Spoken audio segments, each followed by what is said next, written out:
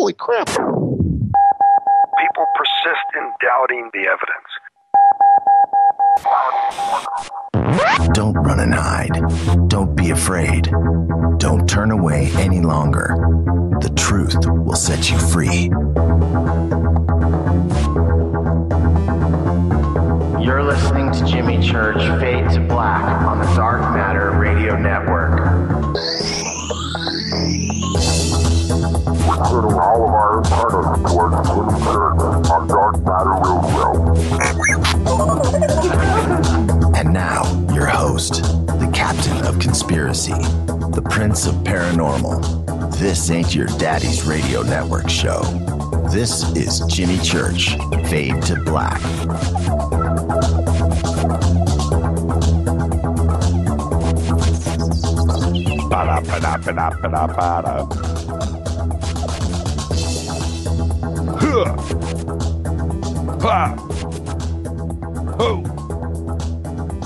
That's right. FADERNIGHT, FADERNOTS.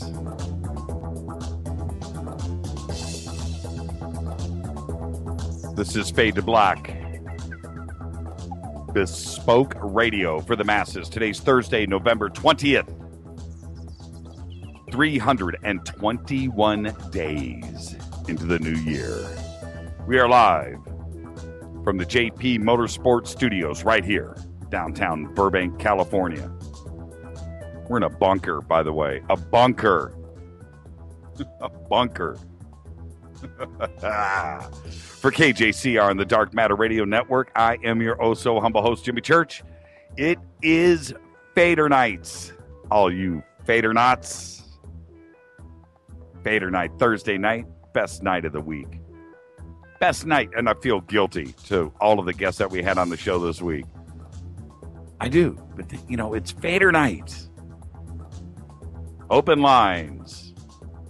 We're going to open up the lines tonight at 7:45, 45 minutes from now. So be patient. I just tweeted, you will understand. I promise. Big salute to the proud men and women in uniform all around the world fighting the good fight for us. Without them, there is no me. There is no you. There is no us. And you couldn't hear me right now. I'd like to welcome everybody listening all around the world, all across the United States, east, west, north, south, up and down, far and near, hither and thither. Our great friends to the Great White North. Everybody's the Great White North this week. Buffalo. You think they're doing like 5-foot deep snow angels? That would be cool. Podcast is updated. Let's just get all the stuff out of the way. We got a lot to do tonight. Podcast. Just go over to jimmychurchradio.com. The podcast is right there. Look at Donna. Lovely Donna, what's up? Follow us on Twitter at JChurchRadio. We use TweetDeck here in the studio. So when you follow us on Twitter at JChurchRadio, then you're going to hashtag DMRadioNet. You create your own, let's do a little high-tech tutorial right now. You create your own column. That's hashtag DMRadioNet. So you have your normal column first. Next is the DM Radio Net sandbox.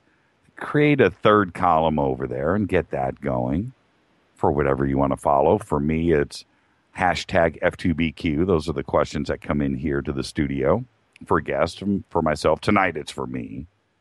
And that stays pretty clean.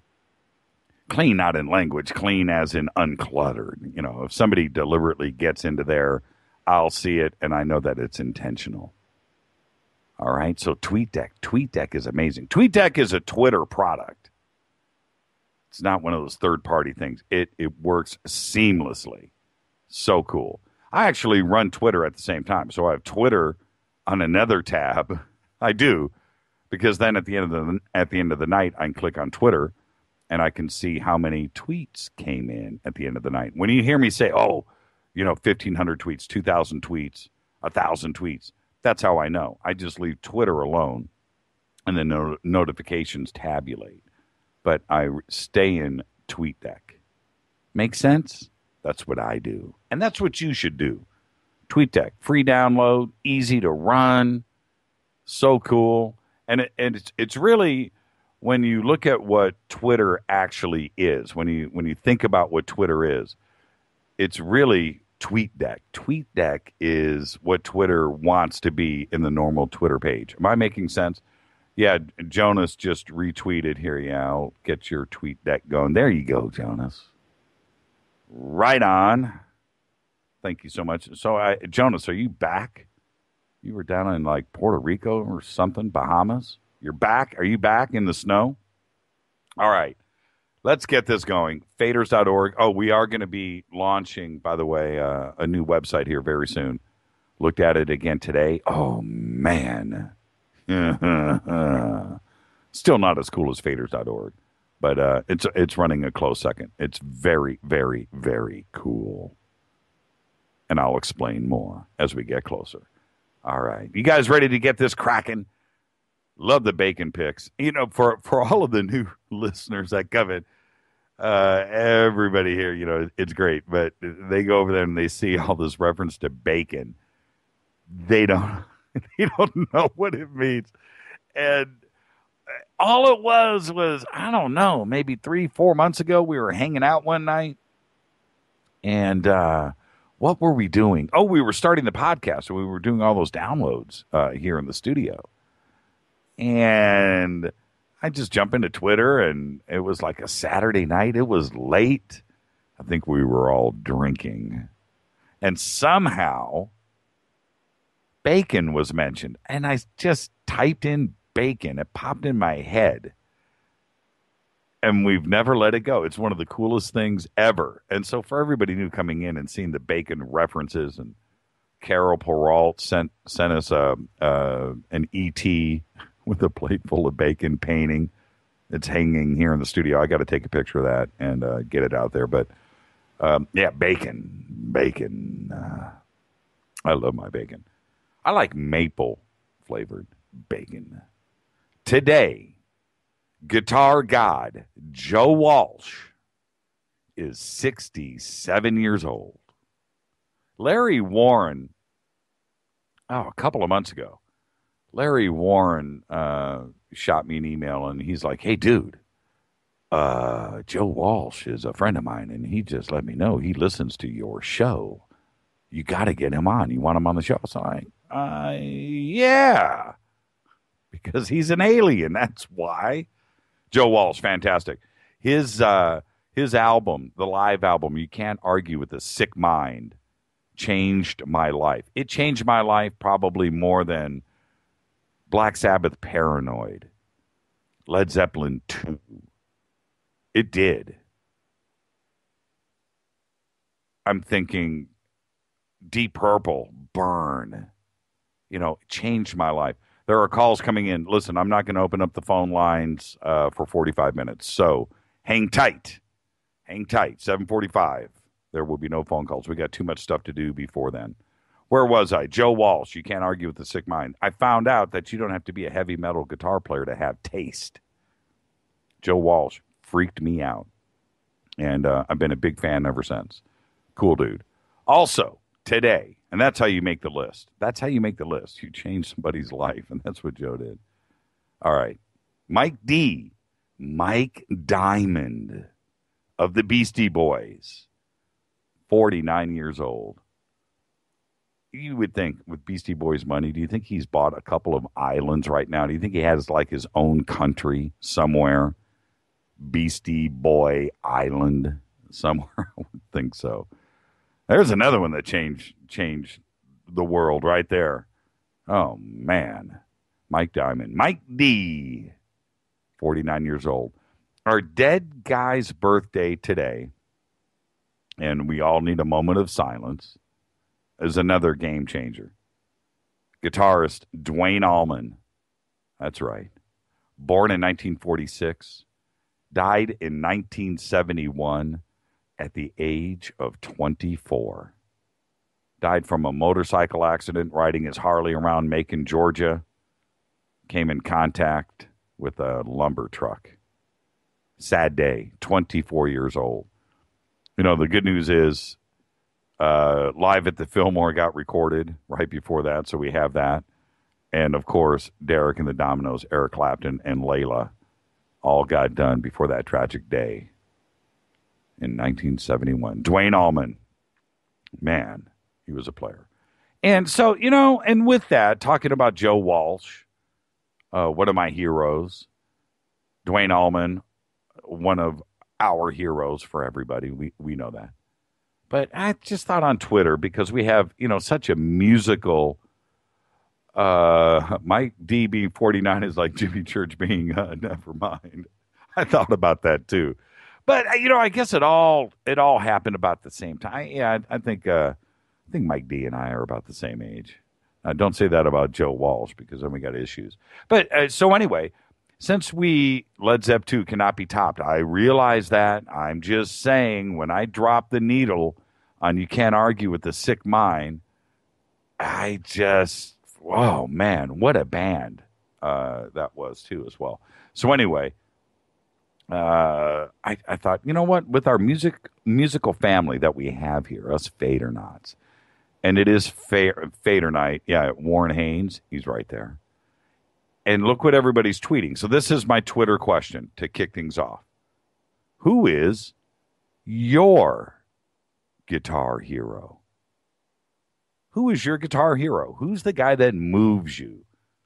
Doesn't have to be the king of shred. Doesn't have to be that. You don't have to say Steve Vai, although he might be. But who is your guitar hero? Who is your guy? Who is it? I really want to know. I want to see this light up tonight, because do I like Tommy Bolin? Everybody likes Tommy Bolin. How could you not like Tommy Bolin? Yeah, who is your guitar hero? Let's light this up. And where are you tweeting from? So, Michael Schenker, that's a good one. I'll tell a Michael Schenker story one day. I've got a few of them. That's a good one, George. I respect that. Jason Becker from J. Star Gilbert? Really? Al DiMiola and Frank Zappa, Spiritual Warrior. You've scored so many points right now.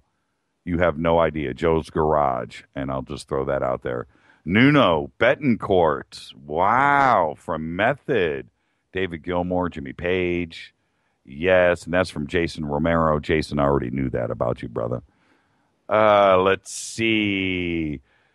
Trey, really? Buckethead? Yeah, I'm with you on the Buckethead. Tracy G, David Gilmour, Stevie Ray Vaughan. Just keep it up. Slash from Big Ben comes in strong. Pat Metheny, Leo Kottke from Lou. Wow, Leo Kottke. Yeah, two good ones. Yeah, I used to dig Pat Metheny too. Tasty. George Benson, Eric Clapton. This is great. K.K. Downing from Michael Anderson? K.K. Downing, really? Wow, that's... I can respect it, though. John Lee Hooker, Jimi Hendrix. That's why you want to participate. Dimebag. Unbelievable. Yngwie Malmsteen from Les. Dimebag. There was another game changer. So was Yngwie. That's why you want to come here and hang out on Twitter right now. At J Church Radio. Get TweetDeck lined up. It's what you want to do.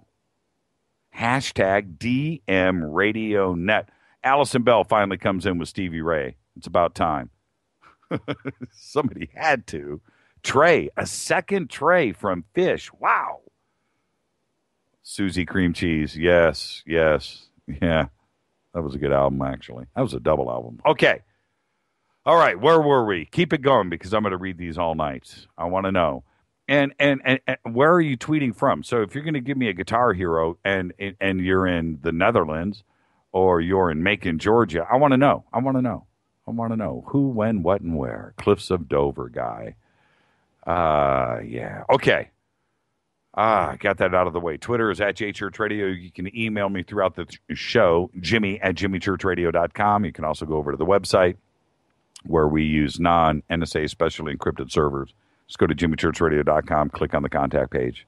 That's what you do. Buck Owens from Brad Kelly. Red, white, and blue guitar. Dave Mustaine. Wow.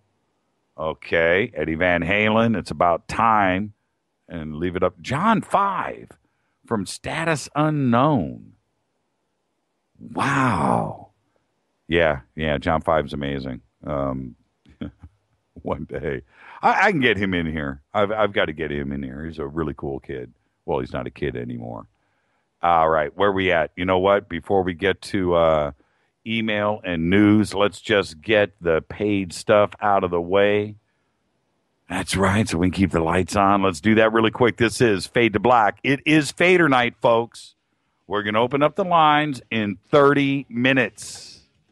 John Titor will be the subject, I promise you, this evening.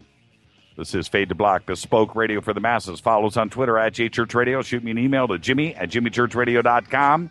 It is Fader Night, taking your calls. 323-825-5045. Write that down. Don't touch that mouse. I will be right back. Stay with us, everybody.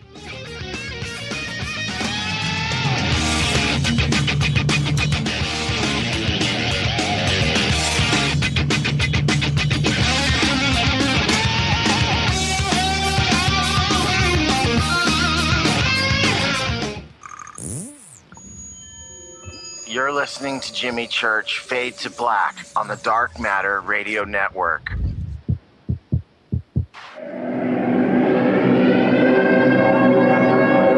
Ladies and gentlemen, girls and boys, you have tuned into the latest phenomenon in late night talk radio, Fade to Black, starring the inimitable Jimmy Church, showcasing his continuing quest in pursuit of knowledge of the strange and paranormal. Sit back, open your mind, and let's get cracking. What's up, revolutionaries? It's me, Jimmy Church. Do you have an IRS or state tax issue? Database has Well, been updated. I did, and I called national tax experts. My problems were fixed, done, fini, and man, I got to tell you, it was a relief. National Tax Experts are a recognized tax office that services clients in all 50 states. Doesn't matter where you live. Give them a call. I'm telling you, they take the time to understand each and every client's individual financial status as well as their financial goals. And that's exactly what you need, my brother, when you're taking on the evil three-letter. So, seriously, give them a call today at 1-877-909-5444. Again, 1-877-909-5444. Or go check out their website, www.nattaxexperts.com. That's NATTAXEXPERTS.com. Tell them Jimmy sent you. This is KJCR at JimmyChurchRadio.com. On the Dark Matter Radio Network.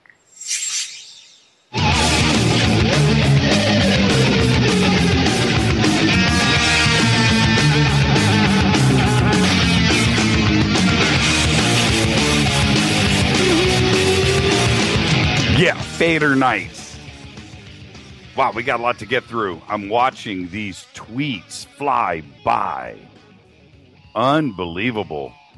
You guys have taste. You guys have taste. Not a slouch in a post. And I mean that, not in one tweet. All real players.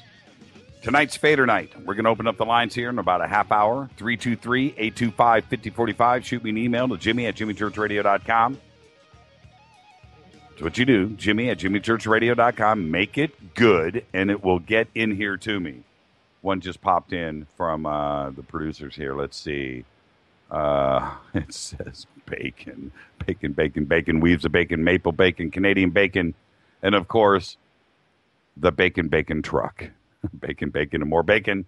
Washed down with Jack Daniels. That is from Fang. There you go. See, you got to make it good. Make it good, and it will get in here. Jimmy at jimmychurchradio.com. Follow us on Twitter at jchurchradio. #DMRadioNet. Download TweetDeck. That's what you got to do. It makes it life so easy. And then you can watch this thing bing by like a slot machine in Vegas. Email from Ed Millar. He says, "Good evening, brother. After watching the video today, that mass behind Saturn reminded me of an electromagnetic shield possibly protecting a fleet of mining ships pulling resources from non-populated planets. Wild as it may sound, everything is on the table. Everything is on the table on this show." Couldn't take... What a great email. From Jeff Natsky, he says, "The method of growing crystals in this way is named after the Polish scientist Jan, I can't say his last name, who invented the method in 1916. Chakralski, I think that's it.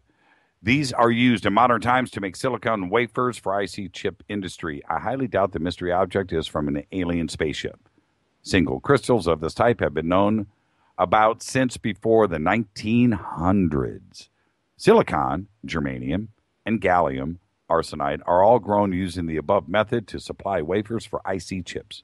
If you do a Google search, you will find and read all about it. Such crystals could very well predate the Roswell, New Mexico crash by many years, as the process was invented in 1916. Thank you for that, Jeff. Everybody will not let this go. This is from BM Hickman. He says, check this out. Silica is silicon dioxide, the major constituent of sand and quartz. Silicon is one of the 92 naturally occurring elements on the periodic table. It is classified as a metalloid. Silicone is a polymer also containing silicon and oxygen, as well as organic molecular units. Organic molecules and molecular units. My favorite word used to be demolecularize. Molecular units contain carbon and other atoms such as hydrogen, nitrogen, and or others. So, to summarize, silicon is an element. Silica and silicone are molecules containing silicon and other elements. Forgive me, but I used to teach chemistry. I couldn't help myself. My brain hurts. But, BM, thank you for that. All right, let's get going. Keep the guest requests coming. Next week, we have got a stellar lined up coming your way. Almost had a huge, I can't even say, we were so close, and then it just turned out that he was appearing on another show, and I just couldn't do it. Maybe we'll do it in the future.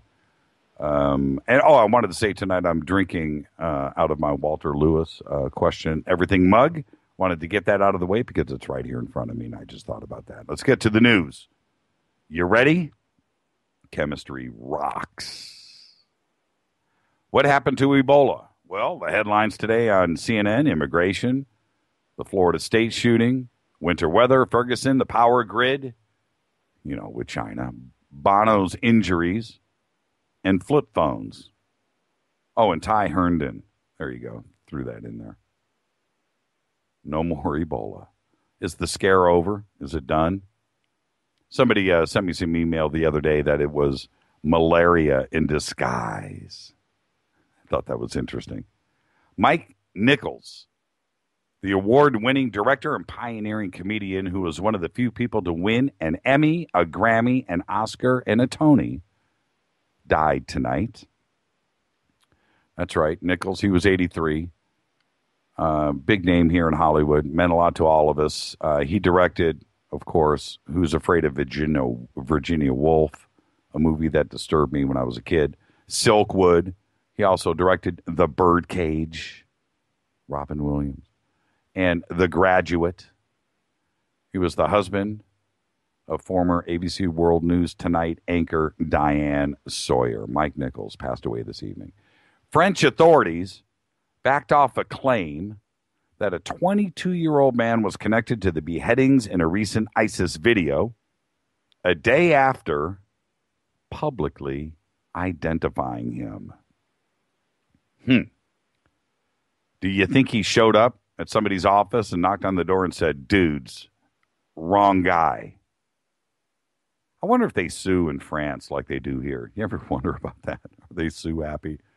Because I smell a rich man, a spokesman for the Paris prosecutor's office today, distanced the agency from a news release put forth by her own office that identified Mikhail dos Santos as the second French national believed to be an ISIS terrorist. Can you say, oops? Bex just said they do. They're so happy over there. Are they really? Once synonymous with Cape Cod, humpback whales are on a feeding frenzy. They can now be observed just a stone's throw away from the Statue of Liberty, with the added bonus of the New York City skyline in the background. Ecologists believe the increase in whale sightings is tied in part to water quality improvements in the Hudson River. Who'da thunk? Which flows directly into New York Harbor. Cleaner waters have led to an increase in populations of food, oily fish in the herring family. This abundant food supply means that some whales are now concentrating their North Atlantic feeding in New York and New Jersey waters rather than continuing north to Massachusetts and Maine. No, I think they're smarter than that. I think they're just running from the Japanese, if you think about it. Very smart. Check this out. A Utah State Legislative Committee will consider a bill that could continually cut off the millions of gallons of water for the National Security Agency facility south of Salt Lake City as a protest against the mass collection of America's data. That's right. The bill, sponsored by Republican Representative Mark Roberts, a Republican, would prohibit any municipality from providing material support or assistance in any form to any federal data collection and surveillance agency. Wow. That's barely a veiled reference to the NSA data center. The facility, completed last year at a cost of about $1.7 billion of your dollars, houses supercomputers that require 65 megawatts of power, enough to power 33,000 homes, according to the Associated Press. All of those computers require a lot of water, which keeps them cool. Think about this. It gets better. Bluffdale issued a $3.5 million bond to pay for water lines that will eventually pump millions of gallons of water a day into the facility. Bluffdale signed an agreement with the NSA that allows the agency to pay less for water than city ordinances would otherwise require. And that, my friends, ain't right. Utah. Who'd have thunk? Wow. I mean, just like, wow. Wow. Is that trippy? I tripped out on that. If you have a story you want me to cover, you want the world to know, email us right through the website, jimmy@jimmychurchradio.com. You can tweet links to as well, @JChurchRadio. Find us on Facebook. That's a good collection data center for breaking news. And the Facebook fan page is jimmychurchradio.com. Easy to find. Go and do it. Post. You'll see also on my personal page, my friend's page, people post news there all the time. It's one of the habits that you have on Facebook, and I really appreciate it. And I do check it out. I'm constantly, whatever I'm doing throughout the day. I'm in my car, got the cell phone, shopping, I'm in a meeting. I'm always on Facebook looking at breaking news and on Twitter. So if there's anything there, send it to me. All right? If it's good, we can't know everything all the time. That's right. Are you guys ready? You guys ready for Fader Night? I am. This is Fade to Black, bespoke radio for the masses, only on the Dark Matter Radio Network. Shoot me an email to jimmy@jimmychurchradio.com. Charles just did. King B just did. Mark just did. I'll be back right after this. Stay with us.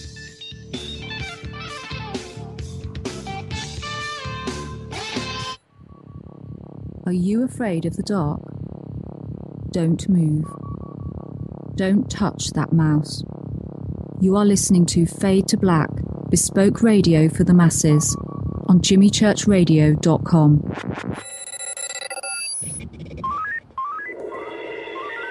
Way out here, we listen to Jimmy Church on the Dark Matter Radio Network. Dark matter. Dark Matter, Dark Matter, Dark Matter, Dark Matter, Dark Matter. You're listening to Fade to Black on the Dark Matter Radio Network.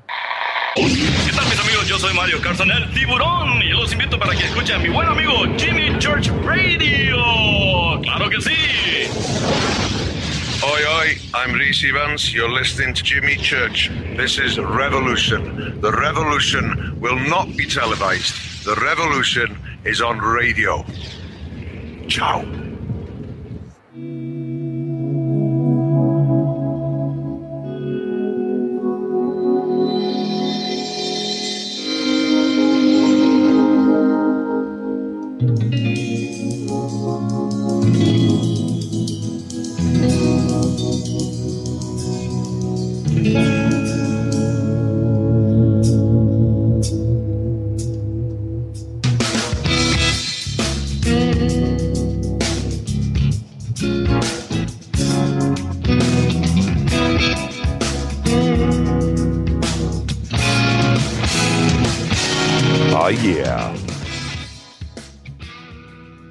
Yeah. Tonight's Fader Night. Fadernauts. This is Fade to Black, bespoke radio for the masses. We are only on the Dark Matter Radio Network. Shoot me an email to jimmy@jimmychurchradio.com. I'll get to your emails in just a second. Follow us on Twitter at JChurchRadio. Very simple. Go and do it. Hashtag DMRadioNet. Get your tweet deck on and come and hang out in the sandbox. Thursday night is a great night around here. Open lines all night. We will open up the lines here in a few minutes. But first, I would like to welcome to the program our good friend, attorney for the John Titor family, Larry Haber. How are you tonight, Constable? Doing very Constable this time. Very good. Thank you. What do they tonight, thanks. What do they call it? Counselor. Yeah, counselor. That's it. That's it. See, Constable means I'm a police officer, so I think you've just elevated me once more, but thank you. Well, you probably, police officers get paid once in a while, too. So always look at it that way. All right, we'll go with that. How are you tonight, Larry? I'm doing great. Thanks very much. Thank you. Welcome back to the program. As you know, and let's just have a conversation here, but as you know, the last couple of times that we talked, and we were talking earlier today, and it's been almost a year since the first time you were on the show. And I don't know where this last year has gone. And you didn't believe me. No, it's time travel. I know I talked to you 2 months ago. It can't be that long. Yeah, right. And then you were on with us again a few months later, and that in itself was probably 5 months ago, 6 months ago, 5 months ago. Yeah, at least. Yeah, it doesn't seem like it. It doesn't. Right. I don't know where the time has gone, my friend, but the last time you were on with us, you had said that November possibly was the month that John Titor would be back with us, and if and when that happened, we would do it on this show. And here we are. We're on November 20th. We have what? Well, you know what? This is Thanksgiving. How many days are in November? I don't even know. I'm been 30. Is looking at my calendar. I don't even know. The only reason I know, I never remember that little rhyme that says how many days of. I didn't know it when I was younger. I still don't know it now. Yeah, right. I have to look it up every time.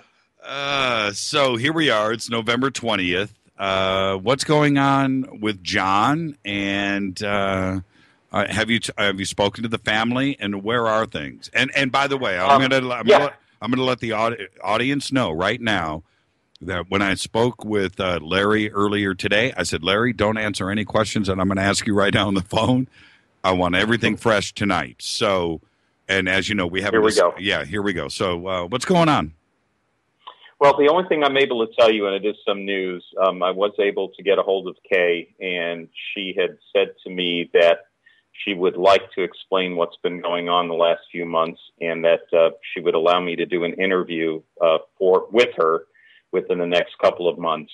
And that's all I got. But that is significant because last time I had any contact, and it had been months ago, I was told that they were looking at doing a movie, although I wasn't involved with any of it, and I would have expected to from the lawyer's standpoint at least. But at least now I know whatever's going on, she is planning on doing an interview. So that is news for me too. So that's happy to share it with you. That's fantastic. Yeah. Now, since you're announcing that on this show, then Kay will be doing the interview with you and I on Fade to Black.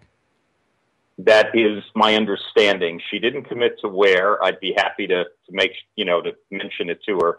She just basically, it was just a quick text. Can you give me anything going to be on the show? She said, yeah, we need to do an interview in the next couple of months.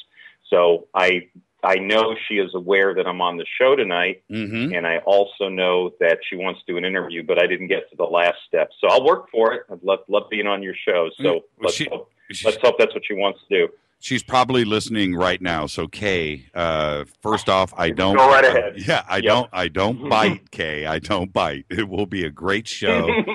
And the last time that you did an interview with Kay, you had her off of the microphone and you were speaking for her, right? Correct. Was she willing to actually step on the mic when she comes on?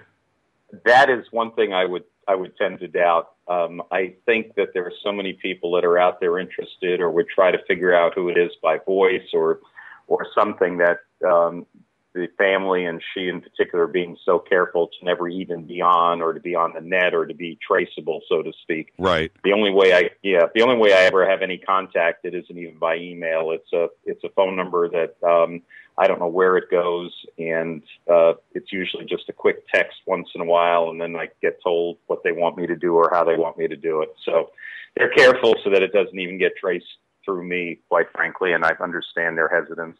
Right. Yeah, because if I get that phone number, it's all over. I'll call her every day. Every day. All over. Hi, how you doing, Kay? Well, Jimmy, stop calling me. What are you doing, Kay? Jimmy, I'm busy. I'm busy. So now we had, I think, I don't know if it was last week or the week before, we had someone call into the show that said he was John Titor 2. Not number 2, John Titor 2. Not T-O-O, the number 2, okay? So, and he came on and we talked, but he wanted to emphasize that he wasn't John Titor 1. He was calling from Japan. And he said a couple of things, and it was interesting to me. I will say this. This is my question to you. How many people have contacted you claiming to be either John Titor or another John Titor?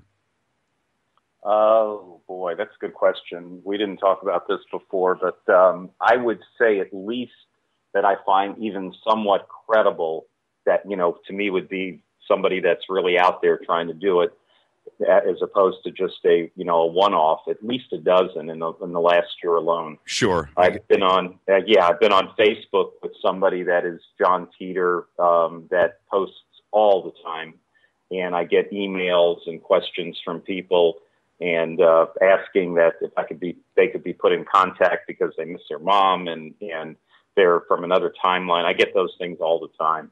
So yes, a lot. Yeah, I get it a lot too. I've got to weed stuff out. I know things. That I know things, and so when I read stuff, it's easy for me to just peel through stuff. But I get it all the time. But we're anxious now. One of the things that he did say, and I'm going to throw this back to you because I have been waiting for this. He said that the John Titor movie that is currently in production is not going to get made. Can you shed some light on that? And you kind of touched upon it earlier. When we talked, yeah. As far as I know, there isn't a John Titor movie even being made at this point. I know that there's a couple of people that have contacted me about doing video-style interviews, like I did with Jay Cheel, but nothing that is a movie per se. So if there's something going on in Hollywood in particular, I'm not involved with it at all. And I would presume that the family isn't either, or else I probably would have been contacted. I can't say for sure. They could be working with other people, but I would tend to doubt it. I probably would know about it if it was happening. Yeah, I would think so. I would think that, well, there's no question. I mean, you represent the family, and that would be it. But like clients everywhere, if people they want to talk to other people, they want to make sure that they don't have all their eggs in one basket. Kate could be working with somebody else right now, and it wouldn't bother me. That's anybody's right when they use an attorney. Right. And, every time I'm on the show, I have to emphasize I'm not involved with this at all. I just get contacted to do legal work on an occasional basis for things that need legal work, and that's all I've ever been involved with. So I'm happy to be on the show. I love to talk, as you know, because we talk a lot. Yes. I don't, I can only offer the little bits I offer because I really have not been involved in any other way with any of what's taken place over the last 15, 20 years.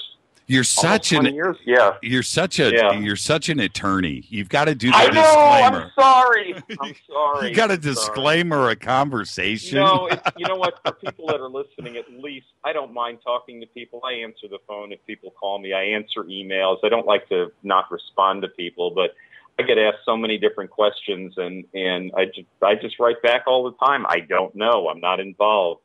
Somebody sends me a release to look over, or somebody asks for a contract, I can do that. But that's all I've ever been involved with, really.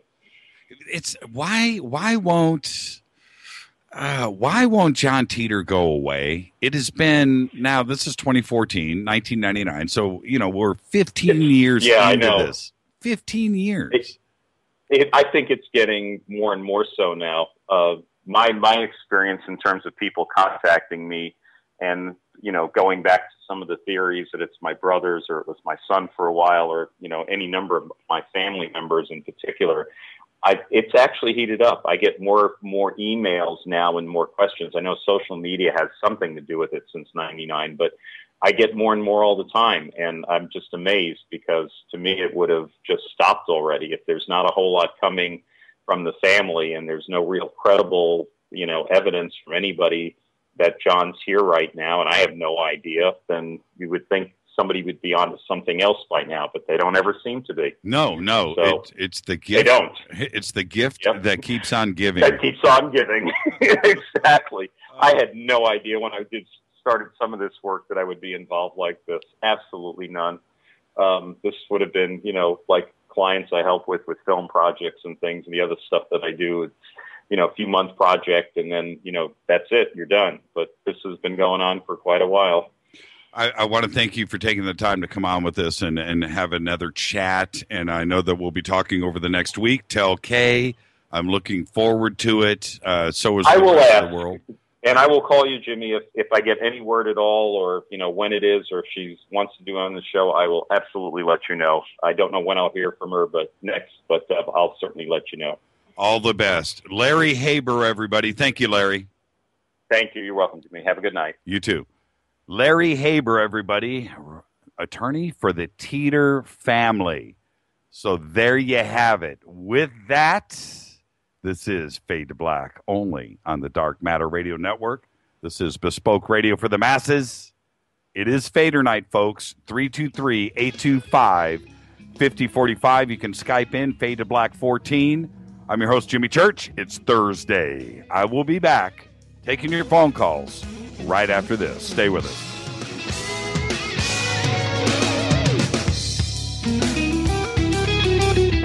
Hi, everybody. This is Rob Halford, the Metal Guard on JimmyChurchRadio.com. What's up? My name's Brian Taylor, Ninja Badass Extraordinaire, and this is JimmyChurchRadio.com. JJCR in your face. JimmyChurchRadio.com on the Dark Matter Radio Network. Network.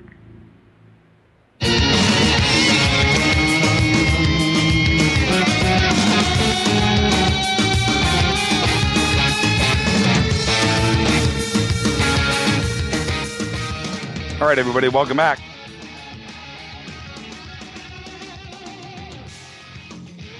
Fade to Black.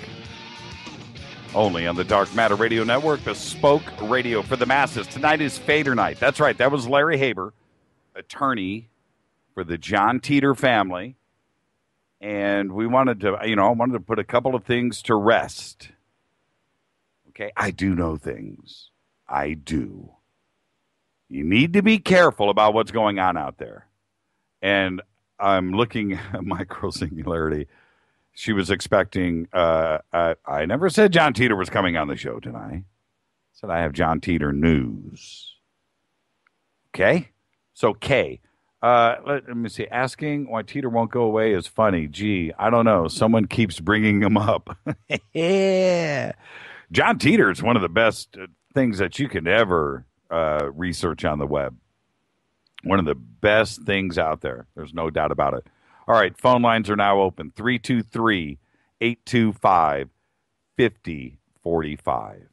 323-825-5045. You can also Skype in, which is Fade to Black 14. That's the number 14. All right. Now, getting back to John Titor. The month, we are now sitting at November 20th. Okay? We are now sitting on November 20th. We've got a little bit of time left in the month. We've got Thanksgiving coming up. There's things are going to shorten down really quick. There's only a few days left on the show, if you think about it. How many shows are we going to have before the end of the month?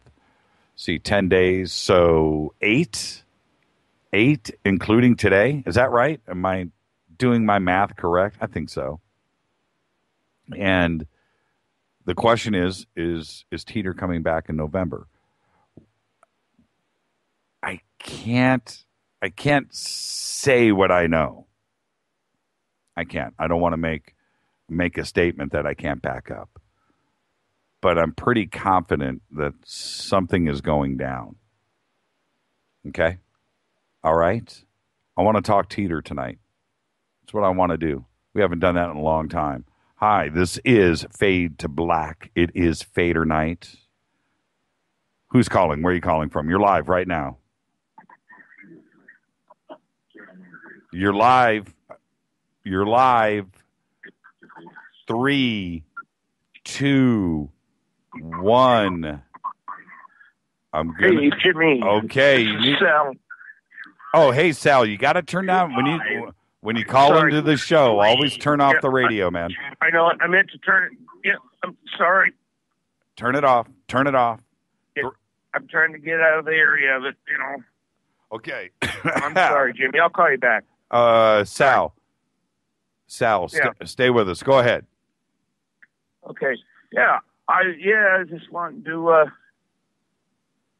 say hi. How you doing? I wanted to say Roy Buchanan as far as the best guitar player. Oh man, Roy was amazing. Oh, I'm trying to think of that one album that I used to have so many years ago. Yeah, Roy Buchanan. I think he was from Canada, wasn't he? Was he Canadian? No, I think it was. No, I'm thinking he's from North Carolina. I mean. Oh, okay. I don't know why. I don't know why Canada came in. Yeah, Roy was one. It might be. I saw him twice, and I'll tell you, he stood there and he played that guitar and he made it sing and cry, and he just never moved, winced, or anything. You just couldn't believe it. He was pretty awesome. What do you think of John Titor, Sal? What do you think of this whole thing? Well, that's pretty out there for me. I'm not as familiar with all this stuff as you guys. I'm just kind of getting into it, in the last few years, and that kind of makes my mind hurt thinking about it, to be honest with you. I'm not really sure. Well, when you go in, what you should do, Sal, I recommend this to anybody too, because it's so much fun, is just go back to all of his original posts and all of the forums, go back and read, look at the photographs, and look at the evidence. And when you come out of the end of that, it's going to take you a couple of weeks. But when you get through all of that, then you have an understanding why it's being discussed today. And you can draw your own conclusions. But the best thing to do, because people talk about Titor all the time. And people that have never, that don't know anything about John Titor, you can bring it up and they'll go, yeah, that's right, that time traveler guy. People have heard about him, but they don't know about, the history and all the evidence that is out there that is still on the net today. So that's what you should do. And that's where I am with that. And, I've been listening to you for quite a while.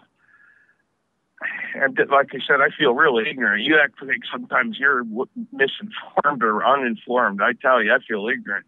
And I've been, trying to follow for several years, but there's a lot of this stuff out there. There is, and I've, That's why I figure you are a teacher for sure. I mean, you're getting us a lot of information out here that we really would love to know. Hey, Sal, thank you so much for the phone call, man. Is that you that sent me the Roy Buchanan email? Yeah. Okay, yeah. I'm looking at it right here. Thank you, Sal. You have a good night. Okay, thank you. Thank you so much for the phone call, man. Hey, Donna, turn down the stereo. I'm trying. Something's wrong. It just will not go. I'm going to close it. There. Hi. How are you, Donna? I'm doing okay. A little bit under the weather. Thanks, everybody, for your concern. It's going around, I hear. I fear, you have to remember, I have to get on this microphone for 3 hours every single night.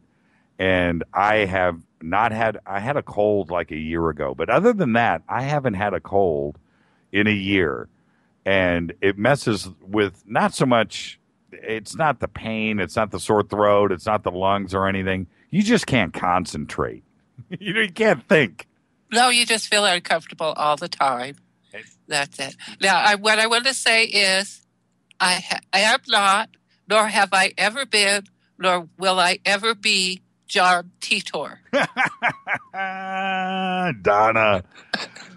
So what, obviously, you know about John. What's your conclusions now after all of these years? Well, I do know there are interdimensional beings, excuse me for my congestion, interdimensional beings. And to fold time and space is not that different. And I do believe there is someone out there, and they will provide proof when it's time, if that's the way it goes. I mean, I just believe that. So you think that Titor may have been an interdimensional being as opposed to a time traveler, or was his time machine, as we call it, just an interdimensional transport device? Yes, I believe it's an interdimensional transport device. That's interesting. So do you think an interdimensional being can, it's one thing to go into another part of our, a parallel time right next to us, but you're saying that you think that they can actually travel time? Yes, and generally they're in a bubble. There are some that I believe are a little more advanced that can affect the world at large. And I think that's what John Titor has stumbled into. Interesting. And were you back in 1999 and 2000 when the flurry was happening on the forums? Were you part of that? Did you go and read all of that? I did. Like I said, 30 years. I've been a fan of Art Bell, and I've been watching and listening all these years. And I remember when it was happening that there were people then that didn't believe it.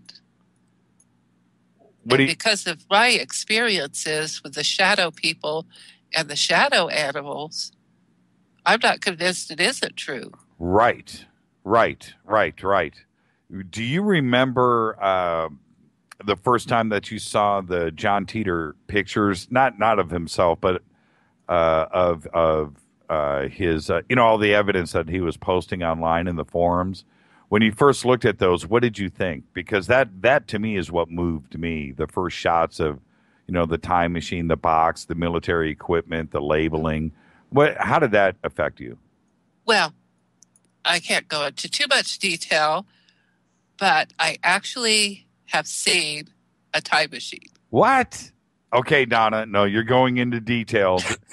Okay, you just lit Twitter I knew you up. would do that. I'm not actually supposed to talk about it, but I used to date a professor, and he worked at Lawrence Livermore Lab. Mm-hmm.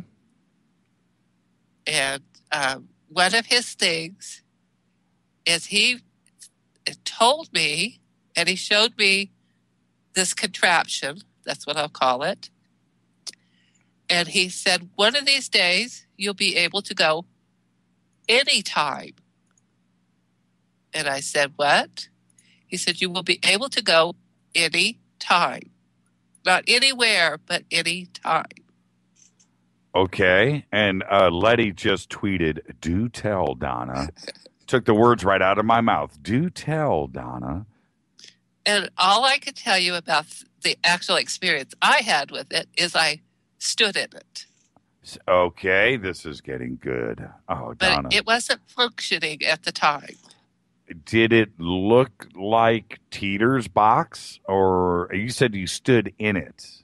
Yeah. Okay, did it look... well, this was a prototype. Okay. It may have even worked. I don't know.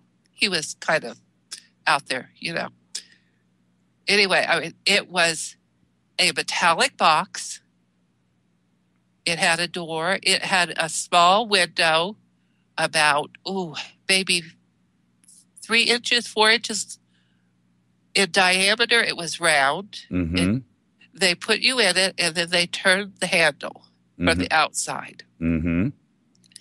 And then there was a release button on the inside, which I pushed on and walked back out. So at this point, when you stood in it, it wasn't operational? I was told it was not operational. Otherwise, I wouldn't have gotten in it. Right. I would have. No, maybe not. I always think about the movie Galaxy Quest. Remember when the transporter failed? Yeah, or my biggest thing was the fly. Right. Oh, okay. Now let's get back to this. The gentleman that you were dating, the scientist at Lawrence Livermore, is he still I still alive? He's still alive. Oh, that's why. So we have to do a little dance here. Okay, so I won't ask you his name or his age or how tall he is or where he lived or any of that, even though I want to. No. But okay, so what was, in a general sense, what was his gig there at Lawrence Livermore? Was he a physicist that was dealing with time travel, or was he an engineer? What did he do? Well, I believe he was actually an engineer. He was working on the collider at the time. Okay. And so he had access to other projects. And I believe he was a project manager. And the project was obviously a time machine. Is that what he called it? Well, no, he never said it was a time machine. Okay. He said that someday, and he pointed to this box, he said you could go any time. Wow. Okay. Now, he was obviously, bound by some type of confidentiality or some top secret stuff, but did he talk about it freely, or was he elusive? Oh, no, he was very elusive. Mm-hmm. He was very elusive. Did he ever say if it worked? Well, I didn't stay with him that long. He was very strange. Yeah, I can imagine. Interesting. And so I'm picturing a phone booth. Is that was it about that size? You were only allowed to like stand in? Well, it was made so a person of a certain stature could stand in it. And I would think that the maximum you could get would be a person of 6 foot. Okay. And just with a little window on the door. Yes. And what else was on the inside? On the inside, there was a console that had buttons and levers. Okay. And there was no seat. You had to stand. I thought that was kind of rude. Interesting. Go through time, you have to stand all the way. Well, you might only be standing in there for a second. Yeah, but it's time, It's all relative. That is just an amazing, wow. When was the last time you spoke to him? I spoke to him in probably 2002. 2001, because I moved from Santa Rosa to South Lake Tahoe. I worked for the state of California. Interesting. When I moved to Tahoe is when I lost connection with him. Is there any way to reach back out to him? I don't believe so. I don't believe so. I don't think his wife would appreciate it. Donna, what a great! I once again, I'm speechless. I had no idea, and you've never mentioned anything about this before, but you honestly feel like now, looking back, he was talking about, and you stood inside of a time machine at Lawrence Livermore. Yes, in one of the labs. Wow. That is a fantastic story. Yeah, and people don't realize how big the labs are there. And I have seen an elevator that takes you down 10 levels. Sure, I believe it. And a lot of people say, "Oh, you're just crazy," but I know I've been there. I saw it. Yeah. I have been to a couple of large, let's just say, laboratory type buildings that went under. I remember I was there with a friend. I can't really go into details, but he's like, "Yeah, man, yeah, this is 10 stories down." And it was a big building anyway. It was already 10 stories above ground. But you can't just walk to the elevator. You have to go through a series of locked doors, and then you get to an elevator. Right. And that elevator takes you down. Right. It's not like in the lobby. You can't walk in the lobby and do it. Yeah, tell me about that, Donna. When you were there, did you go down? Is that what you're saying? Did you go down, or was? Yes, we went down to a lab. How many floors down did you go? We went down 4 floors. 4 floors, and was each elevator separate? You had to have a key for each floor. Mm-hmm. They were all listed there, but you had to put a key in and turn it. To go to the next. And then you had to have your pass card to, it was like a swipe card. So when you got there, it didn't just open. You had to actually swipe the card. To open the door. So even if a person stole a key and got in there, they couldn't get into the lab. Interesting. And so you go out, and you're on the 4th floor. What do you see? Did you turn left? Do you turn right? Were you at the end of a hallway? Well, it was a hallway. Okay. And what did it look like? Can you describe that for me? Well, it had a lot of fluorescent lights above it. It was about 6 feet wide. Uh-huh. And off the hallway was different doors. And we walked down probably the 3rd or 4th door. I imagine each room was at least 20 feet, so about 60 feet down the hall. Mm-hmm. Mm-hmm. And then there was another, I'd say 60 feet beyond that. Wow, so it was big. It was big. And how big was so you go into the laboratory, how big was the laboratory? Was it, a small room, a big room? No, it was about 20 feet wide and about 30 feet deep. Okay, like a classroom size? Yeah. Yeah. Yeah, when I was at Bell Laboratories, that was one of the interesting things for me in the different buildings that Bell Labs occupied. I'm not giving away any secrets here; it's no big deal. But the laboratories, some of them were office sized. I mean, literally, you had an engineer, an employee, a scientist, or whatever, sitting in an office with his desk, and he had a work area in front of the desk. So some of them were very small. Yeah. Other ones were like you're describing, just a little bit bigger, like the size of a classroom, 20 feet by 30 feet. But there, I never saw some big, huge open room with 20, 30, 40 people in there working and monstrosities. I never saw anything like that. Everything was just very small, and you could walk around and check things out. And it was interesting, but it's not what you would imagine, Bell Laboratories, to be. It wasn't. Well, it wasn't like that.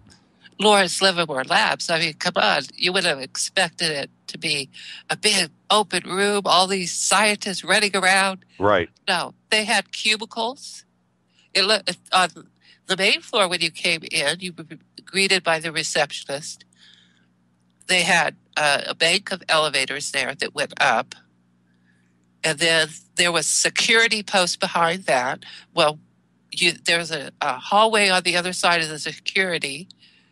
We walked down that, went to the back, went through a door, walked down another hall, went through a door, walked down another hall, went through a door. By this time, I'm kind of turned around. Then we get to an elevator. Then we go into the elevator. He puts a key in on the 4th floor, turns it. We go down. He takes his card, swipes it, the door opens, and we walk out. I'm lost at this point. I don't know where I'm at. Interesting. And if I had to try to run and jump and get out of there by myself, I'd still be there. Interesting. Now, this is the question, though, Donna. If he would have said, hey, you want to go somewhere, would you have said yes? Seriously? No. What? No, I wouldn't. Why? What if he said it's totally safe? We do it all the time. What if he jumped in, went to 2050, jetted back, brought you a newspaper from 2050, and said, see, I just went there and came back. It's all good. I'm whole. You want to take a ride? Would you have done it? If he had gone first and come back and said, here, look at this. I just brought it. And I know that there couldn't have been a trick. Yeah, I would consider it at that point. There you go. See, I have confidence in you. I would do it. I would do it. Absolutely. Well, hey, Donna, I would do it cold turkey. What else you got for us tonight, Donna? No, that's it. I'm feeling much better. Thanks, everybody, for all the light and the love. That's it. That's all. That will always make you feel better. Yes. It's like a little kiss on the cheek from your mom. You always feel better. You know what I mean? And the hugs. I always give hugs. Absolutely. Thank you, Donna. You have a great night and enjoy your weekend. Of course, enjoy the rest of the show. And we'll talk to you soon. Thanks, Donna. All righty. Bye-bye. Now, she believes in Titor. Now, that was a pretty interesting way to look at it. Interdimensional. And they float in bubbles. Now, with a time machine, the way that she describes her time machine is not what Titor has in his pictures. And if you remember, Titor used a couple of different cars. I think he had a Chevy and he had a 4-wheel drive. Why? Because of the gravity that is created from his box. Think about that for a second. And the suspension on his first car couldn't take it, so he had to go with a 4-wheel drive. But that was his. And so the gravity would surround the car, surround the vehicle, and away he went. But she says it was like, I don't want to say phone booth because that's just not right. It is, well, I don't know, kind of ish, phone booth-ish, shall we say? All right. I'll be taking your phone calls in a second. Take a quick break. This is Fader Nights, only on the Dark Matter Radio Network. If you're on hold, be patient. If you're not on hold, I'll be taking your calls next. I'm going to take them in line, by the way. This is Fade to Black, 323-825-5045. I'll be back right after this. Stay with us.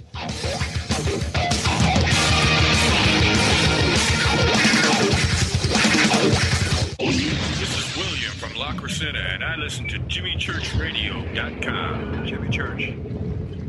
My name is Alan, and I listen to JimmyChurchRadio.com. He's always giving it to you straight. JimmyChurchRadio.com on the Dark Matter Radio Network. Hi, this is Rob Reiner from Anvil, and you're listening to JimmyChurchRadio.com. What's up? I'm Chris. What up? This is Kyle Massey, and you're listening to Jimmy Church Radio, The Revolution.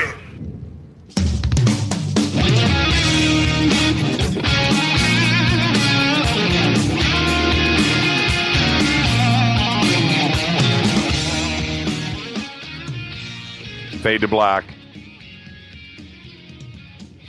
Fader Night, 323-825-5045. All right, 972, you're live on Fade to Black. This is Fader Night. Who's calling? Hey, this is Norik. Hey, Norik, how are you tonight, sir? Pretty good. How are you doing? What is shaking? Did I read any email from you tonight? Did I read any Norik email tonight? Not tonight. No, it was last night. Oh.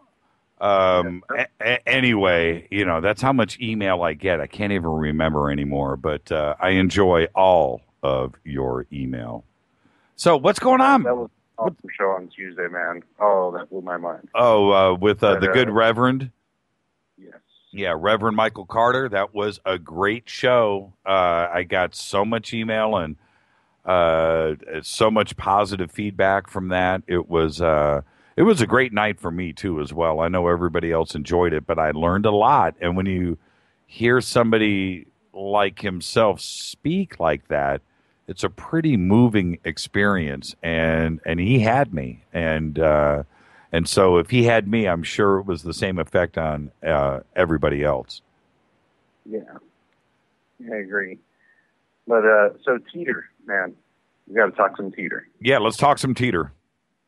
All right, so I picked up on Titor back in 2012, not that long ago. But when I started reading about it, I couldn't get enough. I'm like, man, where is this coming from? Why didn't I hear about this back in, what was it, 97? 99. Yeah, 99 is when it kicked off, yeah. So, but here's my issue with time travel. This is the part that I can't really get a handle on. I'm thinking maybe you can talk to us about it a little. So I totally get traveling through time going forward. We do it all the time. I'm doing it right now, right? No problem.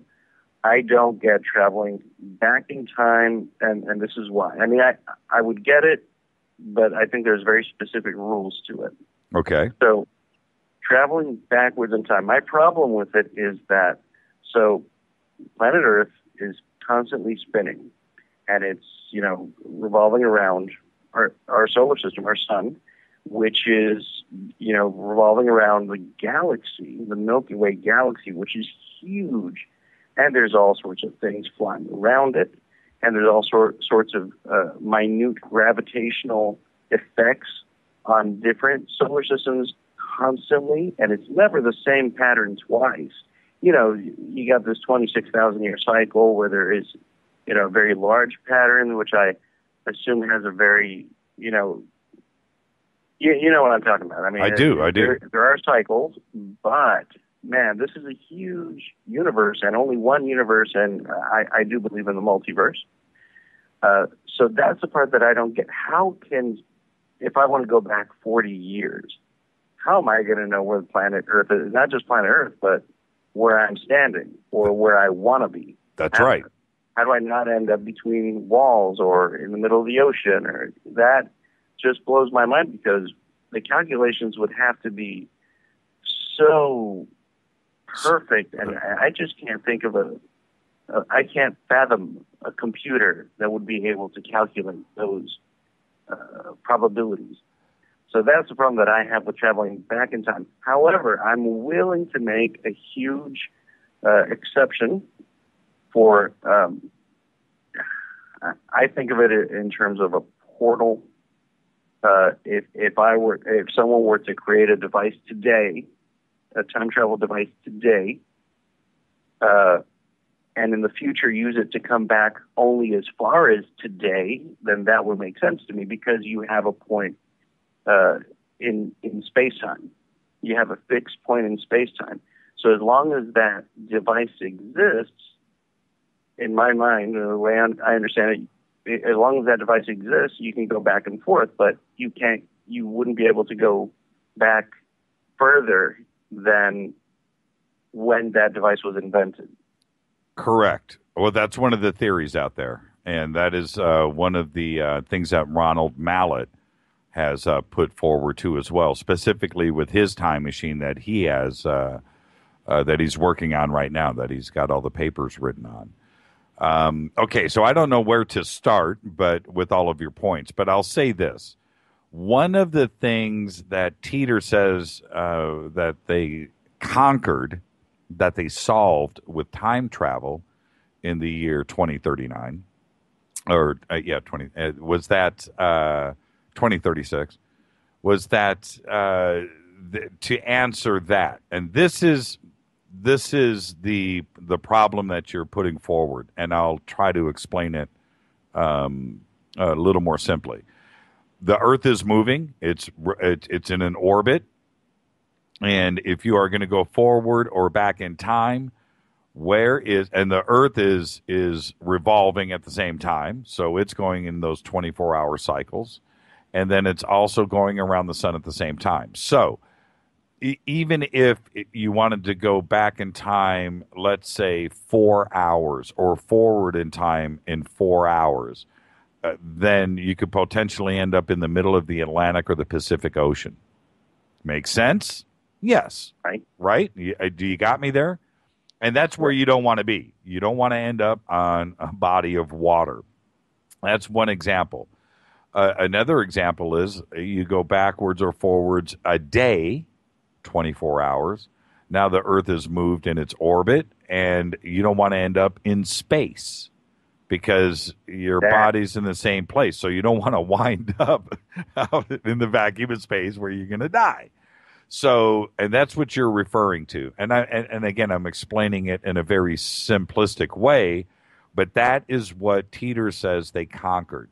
And he says it was in the form of, and again, I don't want to get too deep, but it was called a gravity clock. And the calculations that you're talking about is right there. That's exactly what happened. They were able to do that and address that. So you could absolutely pinpoint where you would be in the Earth's relative position at that time going forward and back in time, whether it's 50 years, 100 years, forwards or backwards, or a day or two, that you would end up exactly where you need to be on the Earth at that moment. And that's what was solved in the future. And once they got that dialed, time travel was now possible. And it's one of those things that in most science fiction and most theories and thoughts and scientists and physicists and so forth on time travel, it was one of those things that was never really quite addressed until Titor put it forward like he did. And it was a very interesting thing for all of us to just kind of look at and go, because when you go back to H.G. Wells in The Time Machine. Remember, he's sitting, and the time machine kind of looks like a sled, and he's got the lever in front of him, and he's and the wheels are cranking, and the with the date on it, the calculator, and it's shifting, and he goes forward or back in time. Well, anyway, but the sled always stayed in the exact same spot, and it was never addressed or talked about. But we just thought, oh, that's how it is. But we weren't thinking about the Earth rotating and orbiting the sun and moving, because if he went forward, 10,000 years in the future, where the heck is the Earth going to be? How do you even know if the Earth is going to be there? It may have blown up by then or burn up or whatever. But so that's one of the things that Titor said that they solved in the future. To your next point, which is going back in time would be more difficult, if not impossible, than going forward in time. Yes, physicists today say, and one of them is Michio Kaku, going forward in time, we do it. Like you said, we're doing it right now, right? Okay, I get that.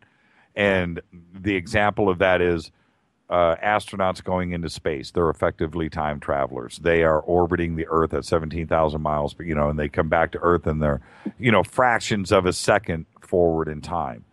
Makes sense. You travel to the moon and come back. Okay. And if you were syncing up watches, you would see that the watch that they were wearing, when they come back, it would be off a little bit. We figured that out also with satellites in orbit that are off of the gravity here on Earth, and up there the gravity is a little different. And so we had to adjust that for all of the GPS systems, because we found out for GPS to work, we had to calculate for that slight time difference that is there. So we figured that part out. Yeah, we are going forward in time, and we can do that. Going back in time is nearly impossible. I disagree with that. And the reason why I disagree is the future hasn't happened yet. So that seems difficult to me because it hasn't happened. Going back in time, it's already happened.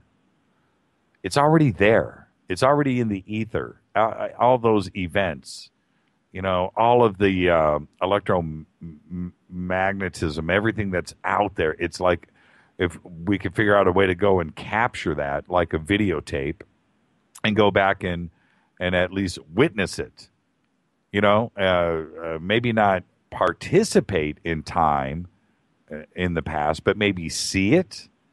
I would think that sounds possible to me. It does. It sounds possible, like it's been recorded. So I think going back in time to me would be easier because that's the way my mind works. You don't think it is, and I get that. I understand. I do. I totally do. I totally agree with seeing it.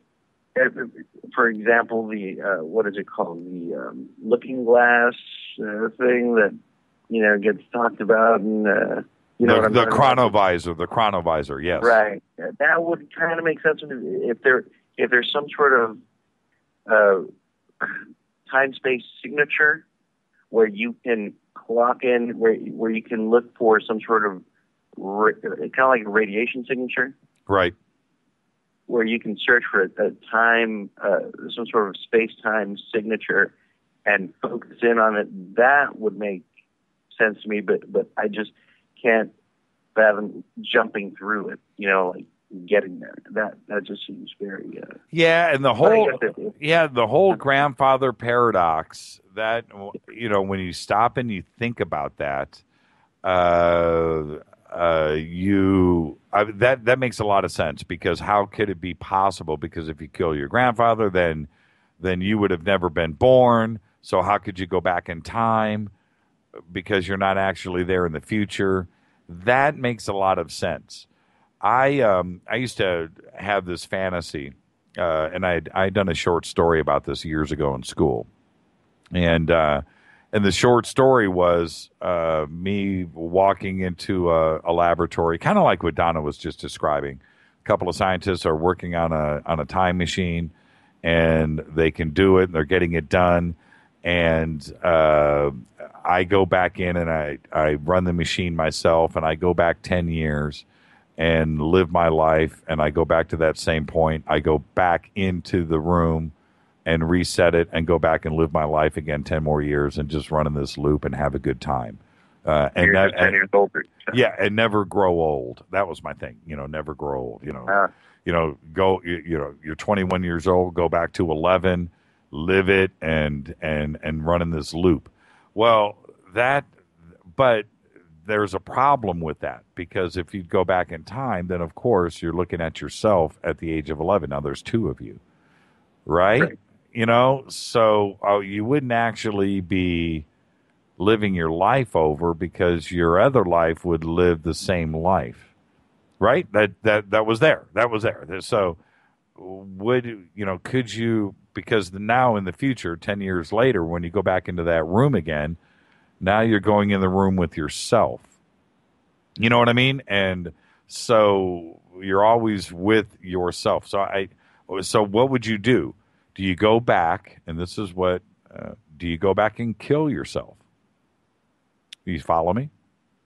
Do you go I'm back? following. Yeah, your 11-year-old self, or are you the 21-year-old self looking at your 11-year-old self? You know, how does that work? You know, that's always the fascination with it. And so do you kill your 11-year-old self, or do you go and you're your 21-year-old self, and then now you're 32, 31, going back in and then going back in time. You know what I mean? So it's not as... Yeah, that sounds like a plan. It sounds like a good franchising plan. I would have totally gone into Donna's friend's machine.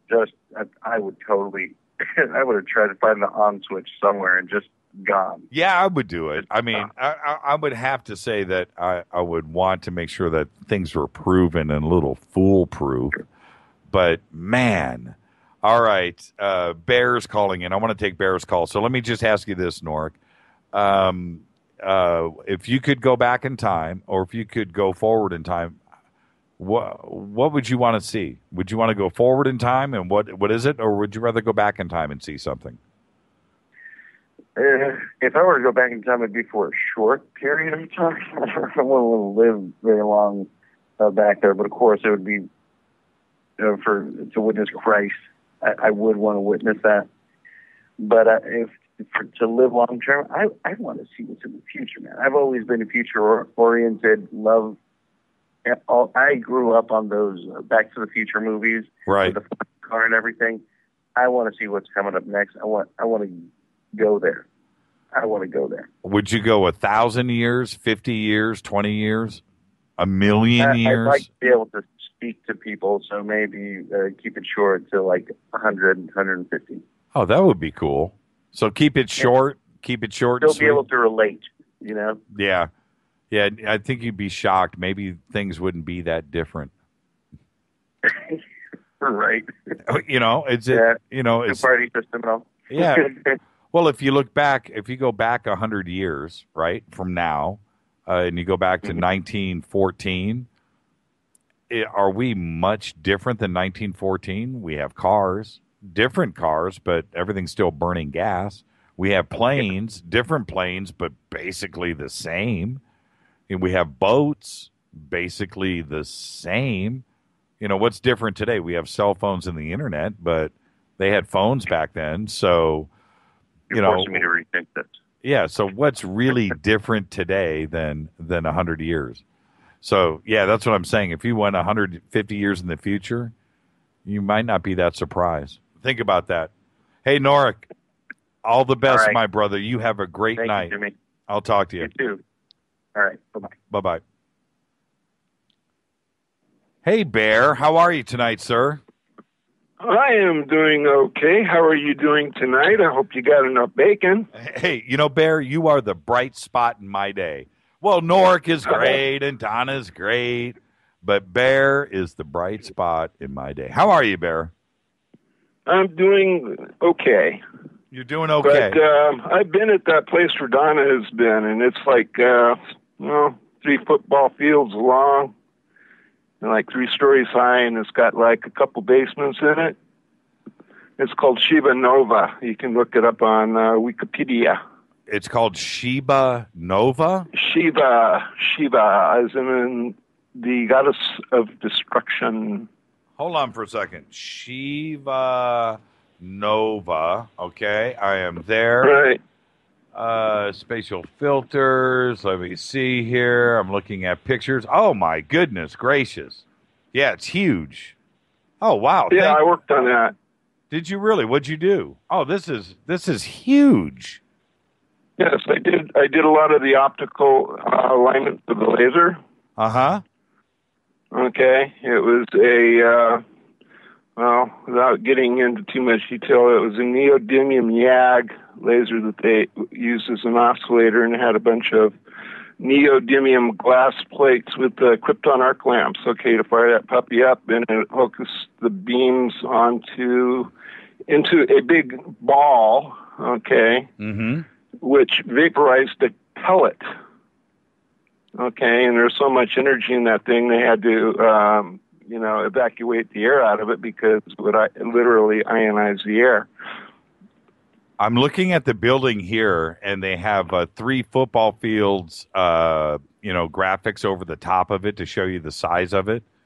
This thing is humongo. Yeah, and you don't even see the capacitors below ground. Wow, that is interesting. They got a nice little lobby out front. And then when you look at the inside, the pipes and the size of this building is insane. The pipes is where the neodymium glass plates were, okay, and they were at Brewster's angle for that wavelength of light, okay, which was 1.06 angstroms, or into the infrared. That is crazy. So you couldn't see it. So I'm looking at the inside of the building now with the pipes, and what it's called deformable mirrors located at the ends of the NIF main amplifiers use an array of 39 actuators to create a movable surface that corrects aberrations. This is insane. What am I looking at here, my brother?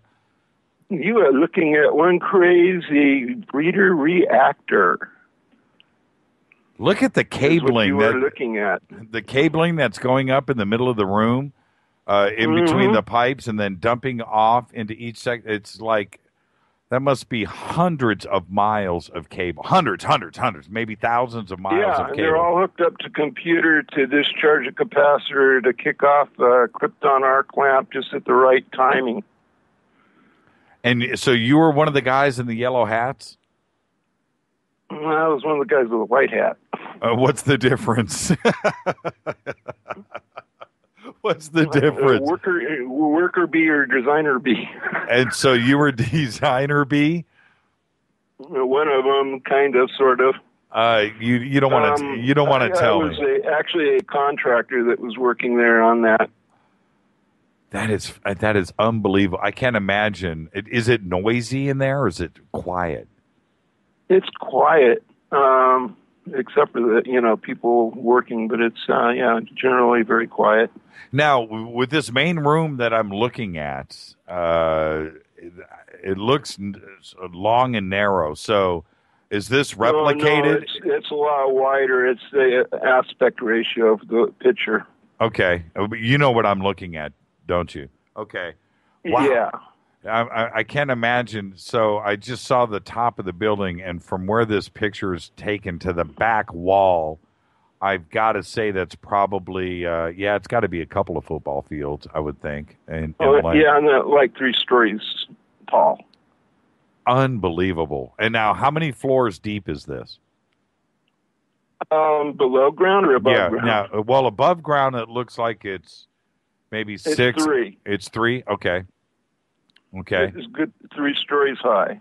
And now you heard Donna's story about the time machine. Can you talk about that? Can you verify, confirm? I haven't worked on that, but that facility there was more or less into, what they did was they sort of, let me try and explain it. There are 2 legs of that system, okay? One was Shiva, and when they built the other leg, it was Shiva Nova. Okay, and it was the largest laser that was, ever made at the time. Okay, and what it did was it focused all that laser energy onto a little grain of sand, sort of thing. Okay, and they knew exactly what was in that grain of sand, and what they did was they looked at all the nuclear activity coming off of it, as everything sort of like got hot and imploded, and everything got released. So they did a lot of atomic kind of research through that, and gave a lot of information that they posted to the public, basically. But what it was supposed to be is a, the design of it was intended to be a thing to make power, okay? And what they did was they got it almost to unity gain, and then they shut it down. Why? Okay. So somebody didn't want it to go forward, so they closed it down because it started getting, we can get more out than we can get in, so therefore it's a, perpetual motion. Source. Right, so, right. Self-sufficient, positive energy, force without using any kind of radioactive fuel. Okay. I got to say, I'm looking at an aerial view of the entire Livermore complex. And this building, which sits, I don't know if this is pointing north, but let's say if it's pointing north, it's in the 4 o'clock position. It's actually positioned like that. It's like in the 4 o'clock position, the southeast corner of the complex. If I'm looking if I'm looking north, and it is, and there's a lot of buildings here. I mean, there's probably. Oh yeah. There's probably They're 500. doing a lot of stuff. That's actually an extension of UC Berkeley. Right. Okay. And so, there's a lot of stuff going on there. That is a huge building. I mean, it is just huge. Where was your office there when you were there? Were you on the campus, or were you at the NIF itself? I was right there on the Lawrence Livermore site for probably 2 months. And what was your gig? Pardon? What was your gig? What was what did you do?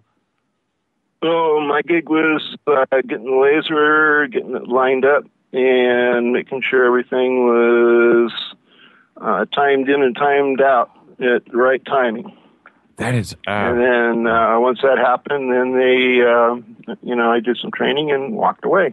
So what's going on in this building now? Is it just collecting dust? I have no idea. I haven't been back. and what year... Bear. What year were you there for that couple of months? Can you say? Oh, that must have been early 70s. No, I'd say mid-70s. Mid-70s. Interesting. It's such a big building. I can't see them tearing it down after spending all of that money on it. Something must be going on. They have a big problem getting the parts out because I'll tell you, those tubes that you're looking at, those green tubes probably? Yeah, they're green and gray. Yeah.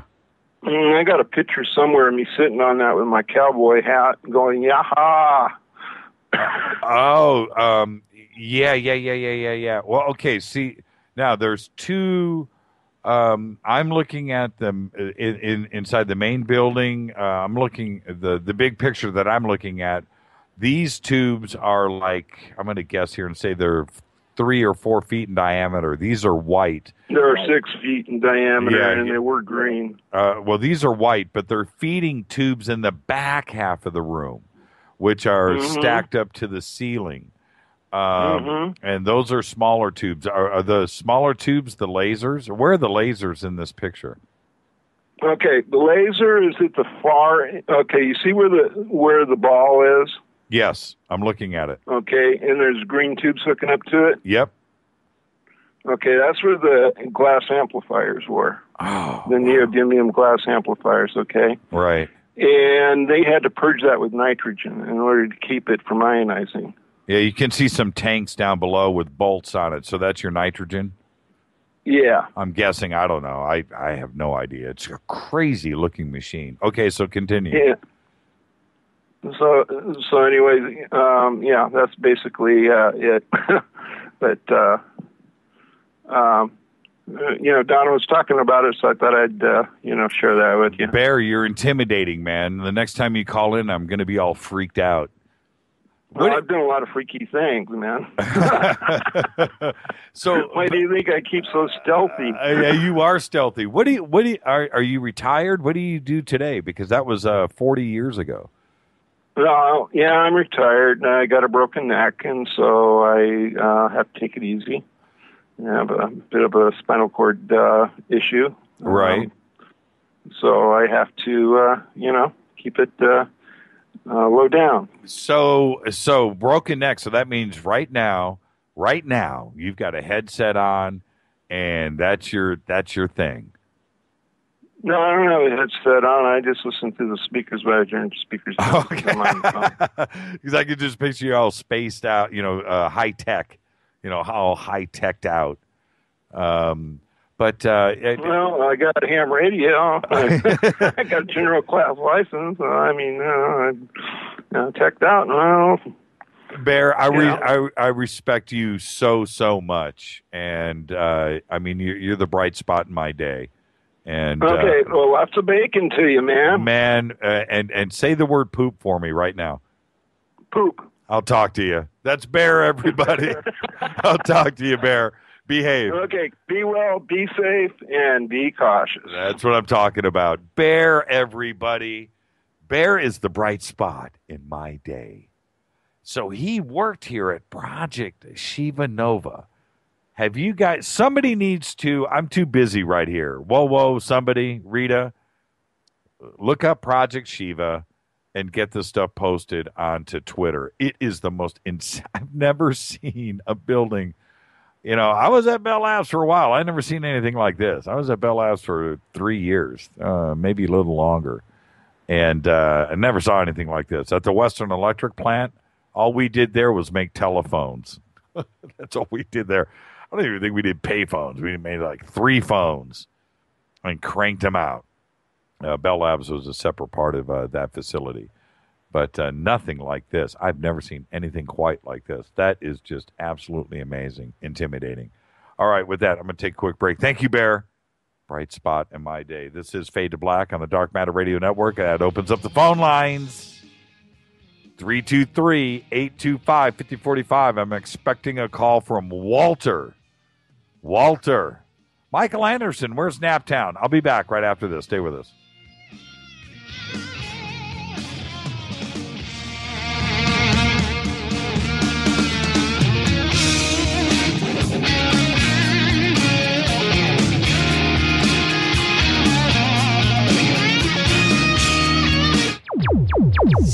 Despite popular opinion, reading a book will not make you smarter.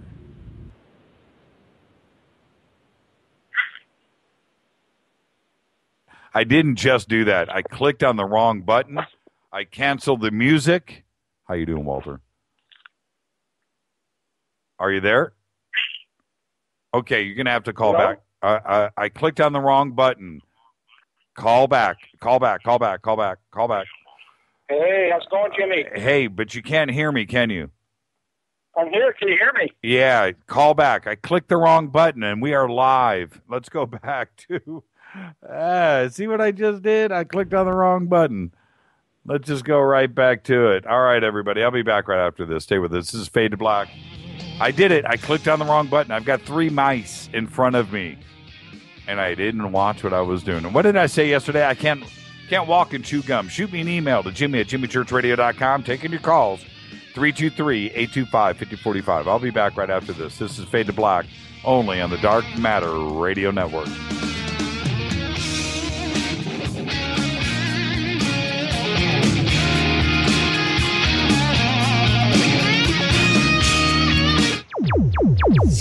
Despite popular opinion, reading a book will not make you smarter. But listening to Jimmy Church will, on the Dark Matter Radio Network.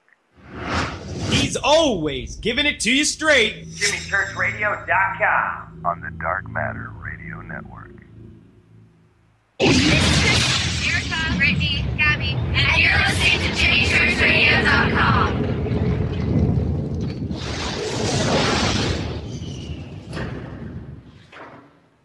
This is KJCR at JimmyChurchRadio.com. On the Dark Matter Radio Network.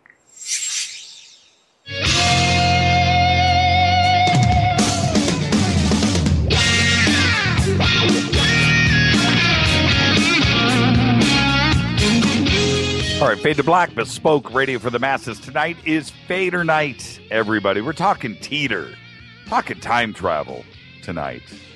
323-825-5045.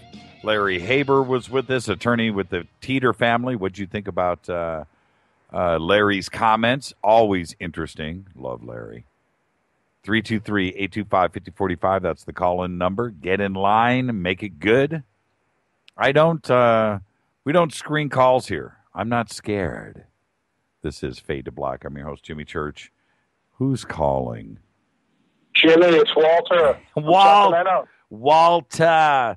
I clicked on, what's funny is I clicked on the wrong screen with the wrong mouse. There, it stopped everything. I don't know if you heard that, but it was really funny. Kind of freaked me out there for a second. You know, sorry, I thought it was on my end. Yeah, exactly. That's why I knew you couldn't hear me. But anyway, nonetheless, Walter. Okay, so you heard. What would you like to talk about tonight, Jimmy? Yeah. Hey, Walter. I don't know. I think we've told the story before, but at Contact in the Desert, we had a little after party back at our little cabin out there in the desert, and we had a great time that night. And you and I sat for probably, I don't know, 2 or 3 hours, maybe longer. I have no idea, but it was a long time. And we talked Titor all night. And you know your Titor stuff. And we matched. You know it better, Jimmy. You know it better, brother. No, I don't, Walter. That was a great night and a great conversation. And it's just something that was a special moment for all of us. And that was a great night. But if anybody's going to post pictures of that night, don't do the ones of me looking cross-eyed. Do the ones where I look a little serious. But all right, that was a fun night. Now you heard Larry Haber earlier, Walter. What'd you think of what he had to say? Well, you can't have a time paradox, Jimmy, because it's never the timeline you left. Explain. That's interesting. Explain. So even Titor said there's always going to be a 2% variance or more, depending on how far through time you travel with his machine. But even a 2% variance means it isn't the same timeline you leave. You leave timeline A, you can never get back to it again if there's an infinite amount of alternate timelines out there. So you are saying one of two things, or maybe you're saying both. It would be impossible for him to come back onto this show in our timeline. For the same exact Titor that was here before, yes. Unless he got lucky and instead of a 2% variance, he hit on double zeros. Yeah, but I wouldn't give it a 1 in 100 chance. It would be maybe the math would be a little steeper than that. So then what about him going back to the future? He had to go back with the computer, the 1500, and maybe he didn't get back there with it? Maybe he didn't get back to a timeline close enough for it to matter. He definitely didn't get back to the one he left. When I read into the 2% variance, up to a 2% variance, I looked at it a couple of different ways. I looked at it not so much timeline as it was precision to the date. In other words, the further you go back at 2% and you wanted to go 100 years in the past, you could go 102 years in the past, and you couldn't nail it down. That's the way I looked at it. I didn't look at it as much as the parallel timeline variance going left and right as opposed to forward and back. Do you get me? I get you, and that's another way you can interpret that, definitely, yes. Okay, so you'll give me that? Will you give Titor that? I'm not in the same exact arena on that. I tend to think, because didn't he talk about, he put a caveat out there that was basically, I'm not going to know everything because some of it's going to be slightly different from how it happened on my timeline, right? Right. So that's where I got that 2% variance thing. Because basically he wasn't on the same timeline he left, so things were going to be a little different. Right. I always, one of the things where I've let my mind go with this, if you went forward or back in time, well, let's say back in time, something that you're familiar with, that everything would just be slightly different to crazy different. In other words,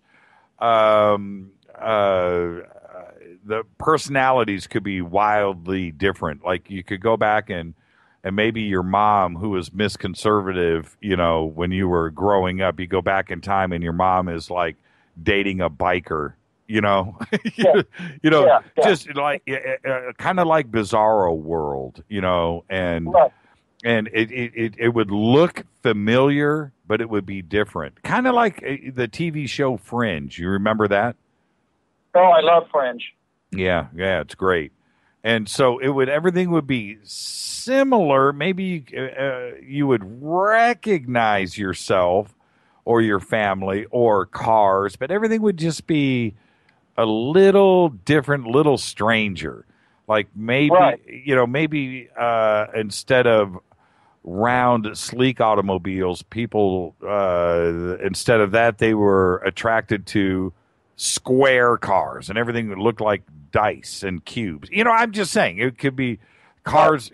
Cars are cars, but it would be just different. Everything would be different. Roads wouldn't be black. Maybe roads are yellow. You know what I mean? Yeah, it makes me think of Sliders when you describe it like that. Yeah. A lot like that. No square windows. Everything's round on houses. Just something, just completely different, Bizarro World. That's kind of the way that I look at it. And so changing events, it just wouldn't matter because it's simply not you. It's not the same timeline. So you'll never have paradox where you go back and kill your father because it's not the same father that you're killing. Right. And I'm not necessarily referring to timelines. Because in timelines, also, you're looking at the events may be different, but the world itself is the same. In other words, black roads in both timelines. The same cars, the same everything, but just all the events are a little bit different. I'm talking about same timeline, man. You go back, but just something else is different. And it's another dimension, not necessarily another timeline, and that you're just a participant there, and everything just looks different to you. That's it's my twisted brain, but I've always thought if I went back in time and I was hanging out with my family, I may not, I may trip out. What? I did that? I thought that. I thought that I didn't like those drum sets that I got for Christmas at the age of 5. I'm sitting there enjoying it. It would be a totally different world. That's all. I hear you, Jimmy. I hear you. So you excited? Definitely. You excited? You excited about Kay maybe coming on the show? Oh yeah, I absolutely. That would be freaking awesome if that happens. I think it will. Well, I should say when that happens because you know it well, right? Yeah, well, Titor knows. Oh, okay. Did you hear this Carrie Cassidy interview from a while back? I guess it was a thing she did last year. Which about time-traveling Nazis? About time-traveling what? Nazis. Oh, who was it with? I think I did see that. She said she had a whistleblower source, and she was talking about the source having been related to Werner von Braun, and that the Nazis had used reverse aging to make themselves young again. Right. But they had the method they used was via stealing a younger version of themselves from a near alternate timeline. Right. And somehow transferring their soul essence into the younger body. Yep. If I have that right. Yeah, I do remember that. I'm trying to think who that was with. I totally remember the interview. and I might have listened to that interview without watching it, in bed and on my nightstand, so to speak. So but I remember the whole thing. Yeah, you're absolutely right. They stole a younger version of themselves and they merged. Right. So what did they have, like some kind of soul mirror or something where they could just like transfer the soul essence from the old Werner von Braun to the young one? Right. Well, and going back, since we're talking about Titor and we're talking about time travel, I seem to think I seem to remember our conversation was your position was one of you wanted to believe, but you were still skeptical. How do you feel today? I'm a believer. You're a believer in Titor. Oh, absolutely, yes, sir. 100%. Did I change your mind? You did, because the very first show that I listened to of yours was one of the All Titor shows that you did. Right. Kind of early on. And that's what grabbed me, man. I was at work, and I found you, and I started listening to that show. And I had done some Titor research prior to that, so it was an interesting topic. But ever since then, I've been a fan. What aspect of our discussion changed your mind? Or was it a totality? Was it a totality of the evidence, or was there one thing that I said?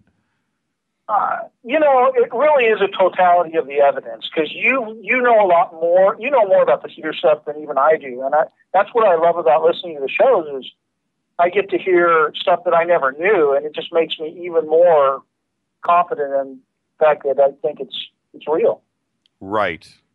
And for me, it's not so much, it's not the fantastical sci-fi side of it that drew me in, okay? And I'll be honest with you, and I think I said this to you in the cabin that night, but it was, for me, the first time that I saw the cutaway drawing and the time machine itself, the photograph, and I compared the two of them.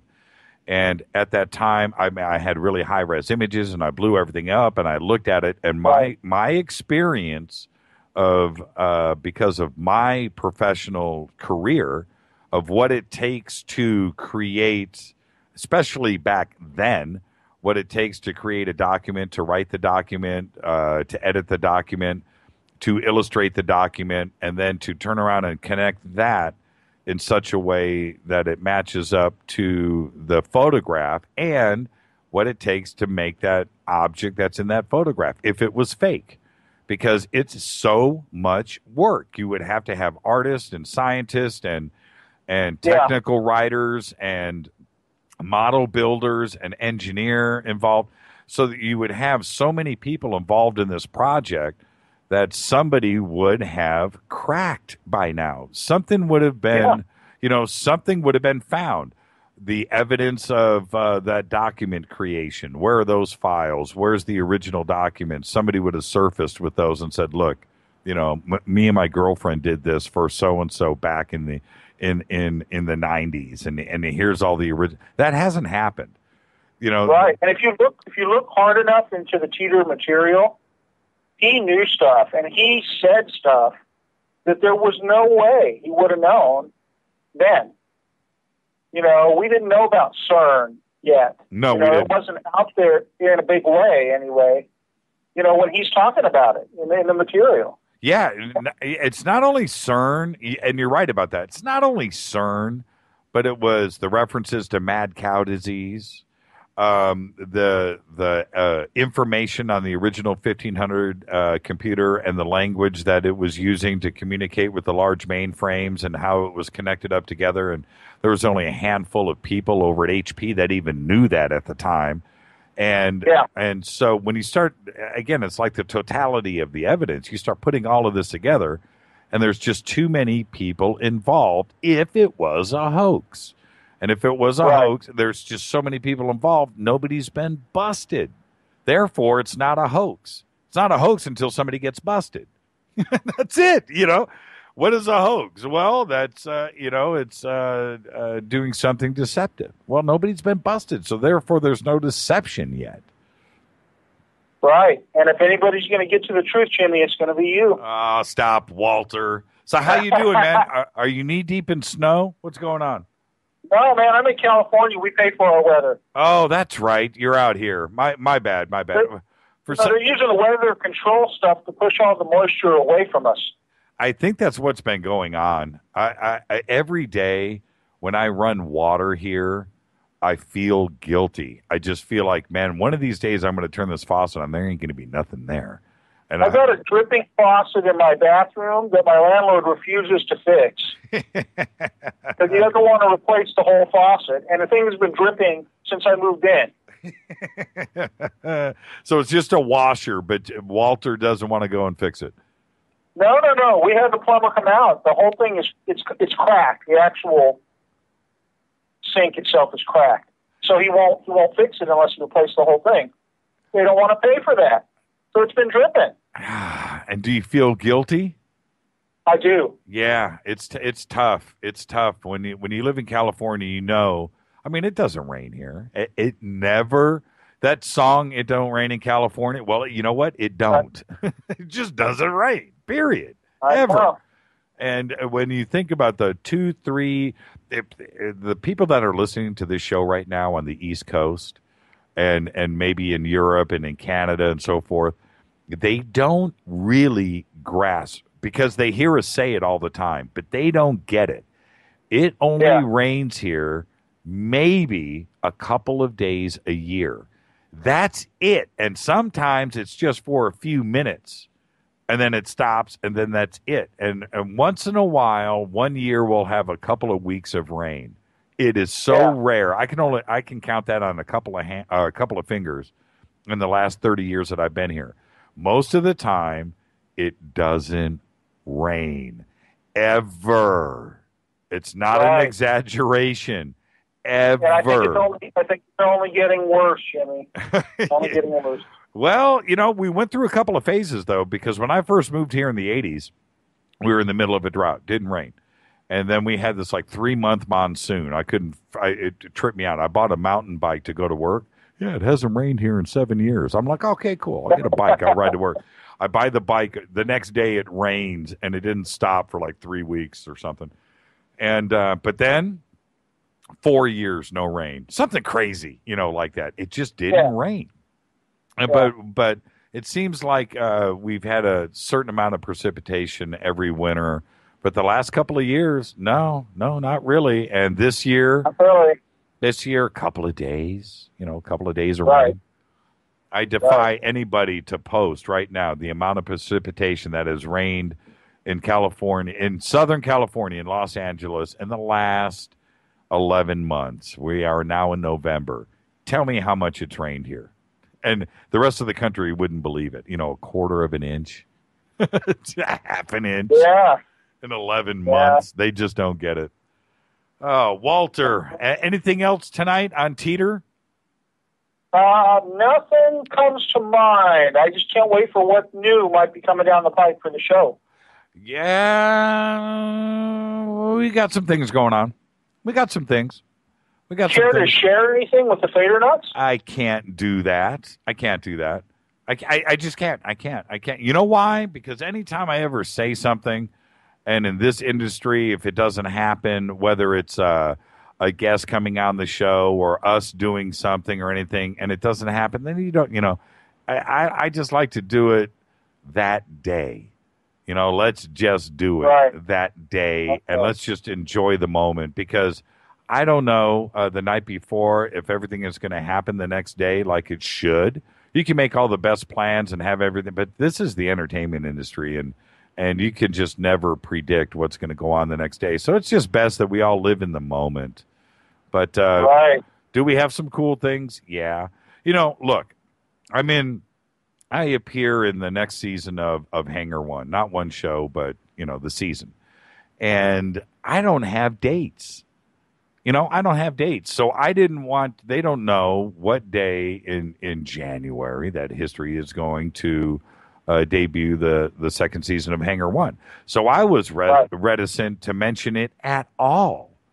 You know, hey, it's going to debut in January, and then they do it in April. Well, you know what? I just don't like. Now there's been enough talk about it out there that I feel a little more comfortable talking about it, and it looks like it's going to be in January, but I don't have a date. So what if I say Hangar One January 16th, and it's not the 16th, it's the 21st or whatever? I don't like doing that. So let's just live in the moment, and when it happens, it happens.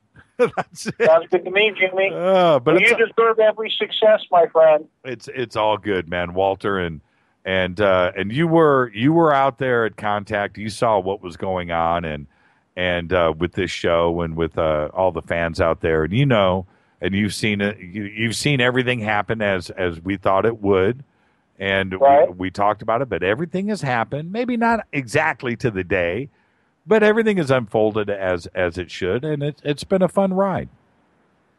It has so far. I can't wait to see where it goes. And I'll see you in Contact too, my brother. Thank you, Walter. Thanks, Jimmy. You have a great night. All right, you too. Thanks. I'll talk to you. Walter. Walter is the man. But you know what? Steve from Bluefield's on the phone. How are you, Steve? Mr. Jimmy Church. How are you, brother? It's another Fader night, and it's not complete without you. Walter's a trip, isn't he? Walter's a trip, but, man, so is Bear. Bear's the man. It just shows you, Jimmy, the audience that you have, and that the people, not only that you have such an intelligent audience, is that these people have experience. They've worked these jobs. They've worked at these facilities. Right. They've seen this stuff, and they they come on and they talk about it, and it's it's inspiring to a lot of people, and well, it's informative. It lets you know. Well, check this out. Bear calls up. He's a great friend of the show. He's a Fader night. He's the man. I just enjoy it when he's on. And, last week or the other day, he said the word poop on the air, right? And he was so apologetic. Man, I'm sorry. I was like, no, dude. And so with Bear and you hear something like that on one show, and then he calls back and he's like, dude, man, I was an engineer at the Project Shiva Nova. I was there, man, and Donna's right. You don't know and Steve, you hit the nail on the head. You cannot go through life and try to second guess somebody. You can't, because you don't know who you're talking to. You don't. You don't know. You remember when I told that story about Christmas Day? You remember with the homeless guy? Right. You remember that show? Right, yeah. That guy was a successful author. I didn't know that. I just saw him alone on Christmas morning, and you just don't know. This guy's got a shopping cart and a dog, and he didn't want my money. He had dignity, but you just don't know. I'm so careful with that. I never, there's open arms on this show. I respect everybody. Just don't blow that respect. Don't do it. But I respect everybody, and you just don't know, Jimmy. Yeah. I was at a small airport in North Carolina, or this has been 20 years ago now. And I started speaking to a middle-aged gentleman, and he was in the rubber business, and was talking about he had just started a new business, and was was there trying to talk to investors and stuff, and invest in a new company, and he ended up being the man that started Nike. Oh, is that right?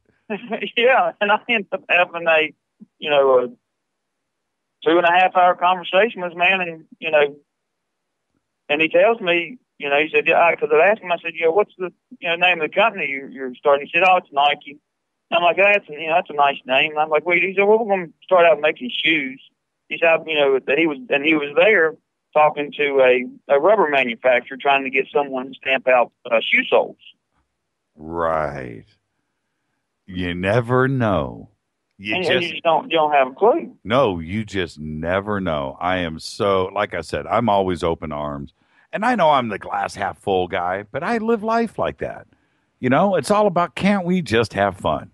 You know, don't disrespect anybody, and don't ever think somebody's not as smart as you, because, man, you need to check yourself if you walk around with that attitude.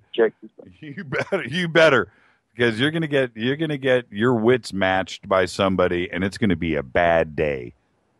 That's right. Always. Never underestimate anybody. You can't. Ever. You cannot do that. You can't.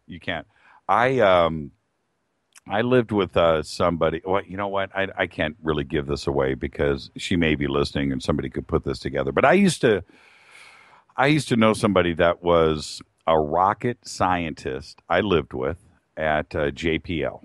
I'm talking about a Caltech JPL rocket scientist. Okay?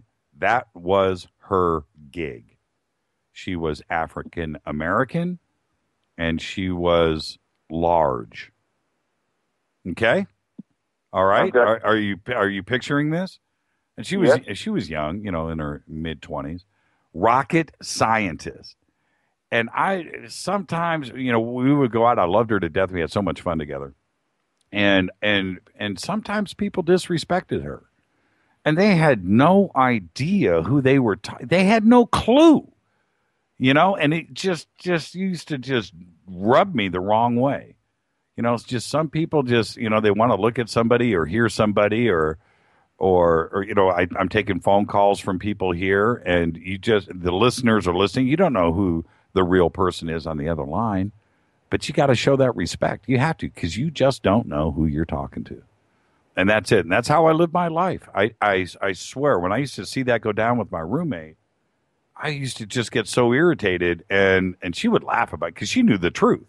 She knew the next day she was going to work at JPL and she's going to go design some rockets.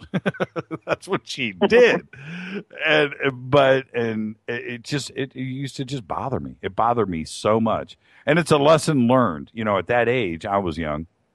At that age is when you start to experience life a little bit, and you start to see that stuff go on, and you learn.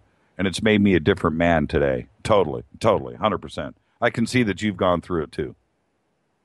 I've had my go-arounds. All right, Titor. The subject of the day is Titor. What do you think? Well, we spoke about this a couple of months ago, you and I. And it's like this, Jimmy. If it's not real, it's the best hoax in the world, bar none. Yep.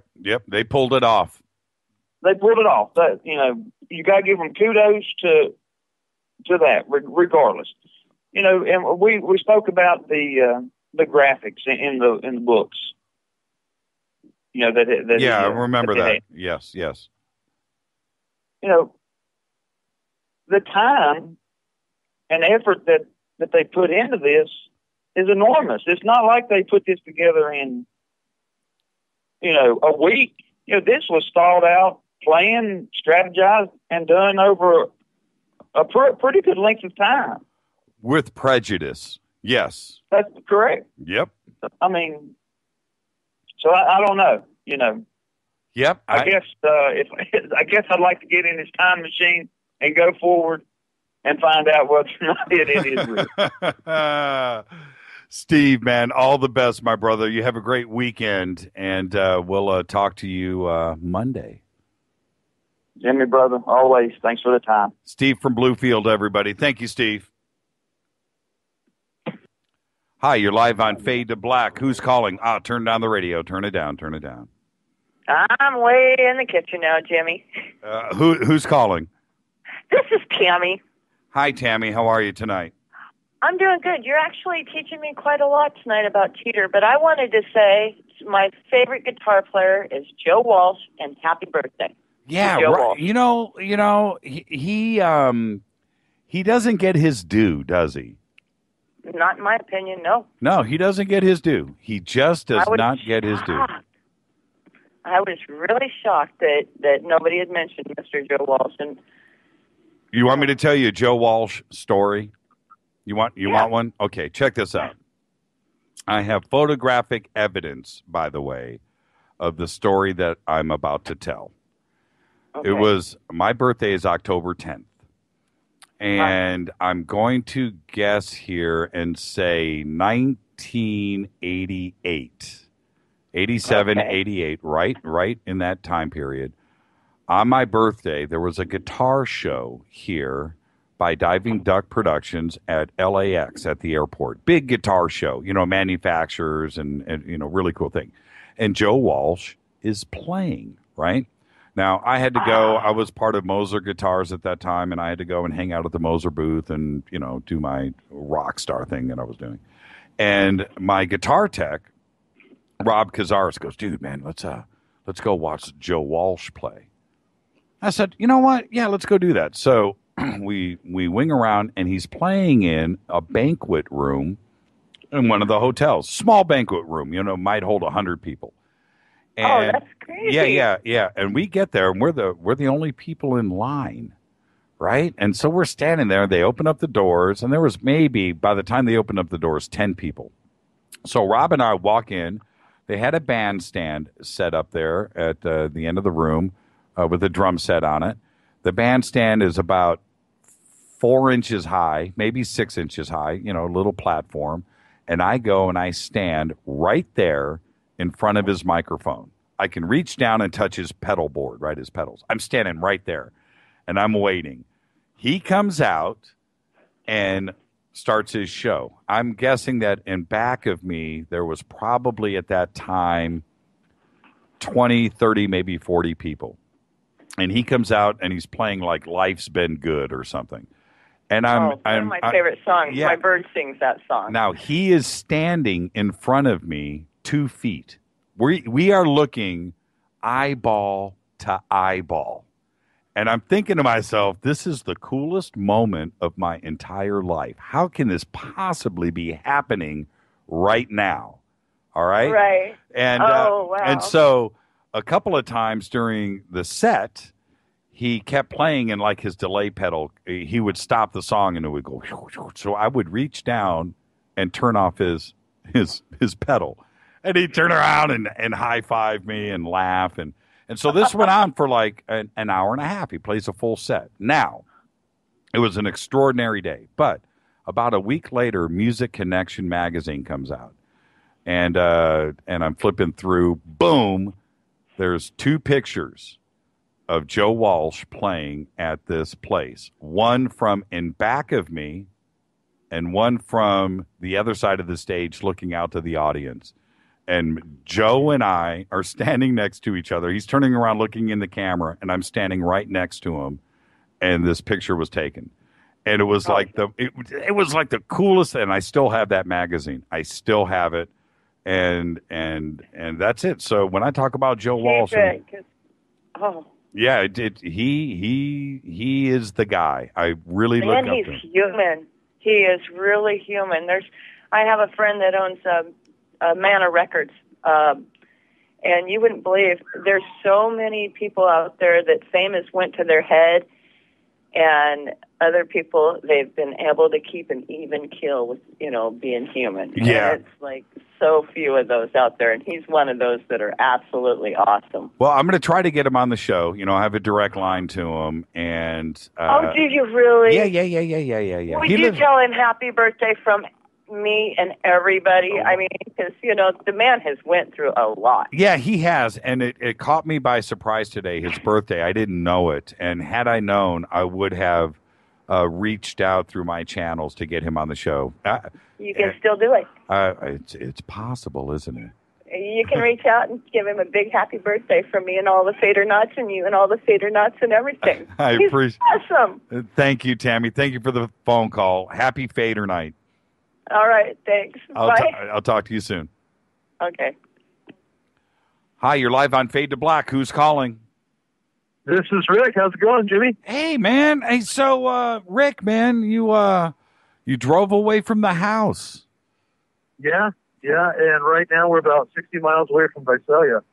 Oh, so you guys are on the road with the family heading to Seattle, listening to Fade to Black in the car.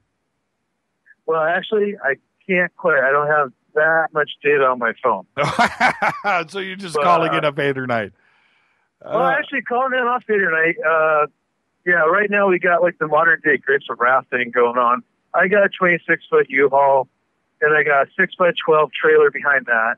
My wife's got a 6x12 behind her van with all my motorcycles in it. And my dad is driving my van with all my motorcycle parts in it. Oh, no way. So one thing goes wrong, it all goes wrong. Oh, yeah. Yeah, one flat tire, all three of you got to pull over. Who's got the kids? Your wife? Yeah, my wife's got the kids. I got the dog. You got the dog, and you're calling in on your Bluetooth because I know you're not breaking the law. Sure. whatever gets you through the night, Jimmy. Oh man, are you guys excited? Oh yeah, man. In fact, I mean, I don't really want to jinx it, but the house already had an offer on it, and a counter offer accepted within 24 hours of posting. Yeah. So. Yeah. So. Yeah. So it's basically sold. Yeah, man. Yeah. Let's not jinx it, but. I'm so excited for you and the family. Now, listen, you weren't listening to the show. You're just calling in to say yo, right? Yeah, just calling. And also, I found out something rather interesting. What's that? I'll keep everybody up to date with. Is we're packing stuff. I have my great-great-grandfather's rocking chair that he built. And I found out from my dad that I wasn't crazy that the chair rocks by itself. What? Yeah, the rocking chair will actually rock by itself. And my grandmother used to get really creeped out by it, so she kept it in the garage. No way. No way. Yeah, so as we're packing it up, my dad's like, hey, did you ever see this move? I'm like, well, yeah, but I mean, you know, I got a 2-year-old, I got a 4-year-old, I got a dog running around the house, you know, air conditioning, all sorts of stuff going on. You know, gravity and physics happen, man. He's like, oh, no. This thing moves by itself. It will rock by itself. So tell me. And like, yeah. And my grandmother refused to have it in the house because of that. And so every once in a while, I mean, I would see it kind of rock a little bit, but I mean, I just wrote it off as, hey, you know, wind draft, whatever. You know, because I mean, stuff moves. You know, I mean, it's the way it is. I'm sorry, if you take a picture after the sprinklers get turned off and you catch little orbs, it's more than likely water vapor. I have proof of that. You know, I've even did a mimic of like ectoplasm with cigarette smoke while taking a picture. Yes. Things happen. Yes. But this chair actually does rock on its own. So once we get settled, I'm turning on the video camera. Yes. Putting on that rocking chair and just letting it roll. See what happens. Oh, I can't wait. That is a crazy story. You know what? If I had something like that, I'd put it in the garage too. I really would. And weigh it down with some cinder blocks and then throw a blanket over it. And you see what happens. Oh, your grandmother's on the right page. Oh, man. Well, hey, listen. She's gone now. But give my best to the family and say hi to your dad for me. You guys be safe. And, definitely. And call me tomorrow and check in. Just let me know where you guys are at. It's going to take you a couple of days, I'm sure. So. Oh, yeah. We actually got delayed by about a day and a half. Okay. All right. Because of all the stuff that we had to do. Yeah. All the best, Rick. Seriously, you guys be safe. Cool, man. Take it easy. Thank you, Rick. Okay. Bye. Rick is moving the family. Oh, I forgot to ask him about Titor. He's moving the family right now to Seattle.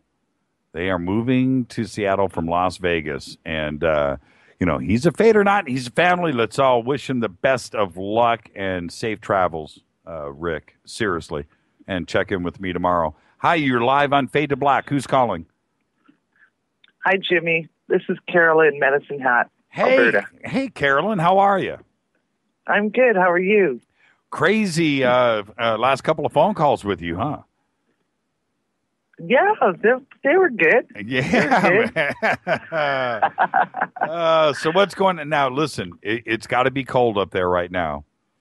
Oh, yeah. It is. I feel so guilty. I was looking at all these pictures of Buffalo and the freeways and the houses. Although it looks cool, it really does. You know, wow, wow, wow. But it cannot be fun. It just can't. Well, you know, Buffalo, they're getting like 5 feet of snow. We've probably got about 6 inches at the most. But it was cold last week. This week has been very nice. Well, there's one thing about Alberta, and I've been there so many times and I love it, but there's one thing about Alberta that I don't think a lot of people get.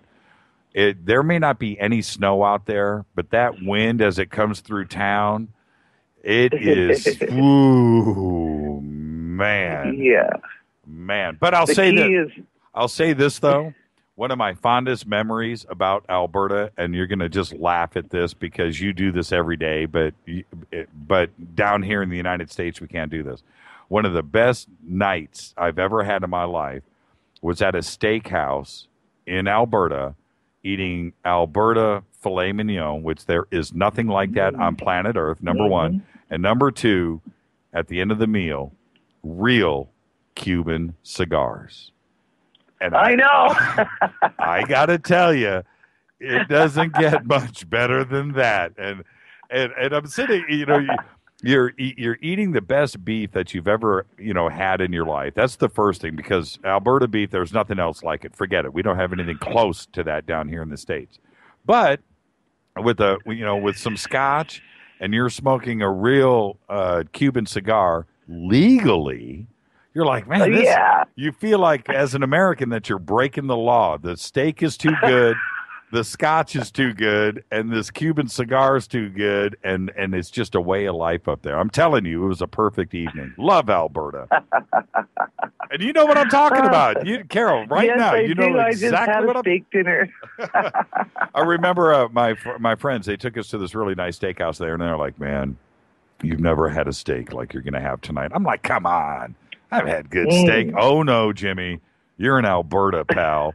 You forget about anything you've ever had. And they were absolutely right. It was a perfect evening. Love Alberta. But outside, it was minus 40. That's what I remember.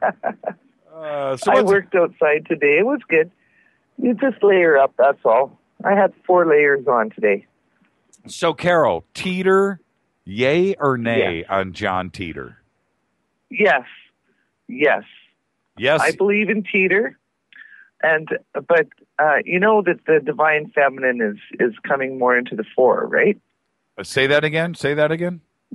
You know, the divine feminine. Like each person has yin and yang in their body and so forth in their realm.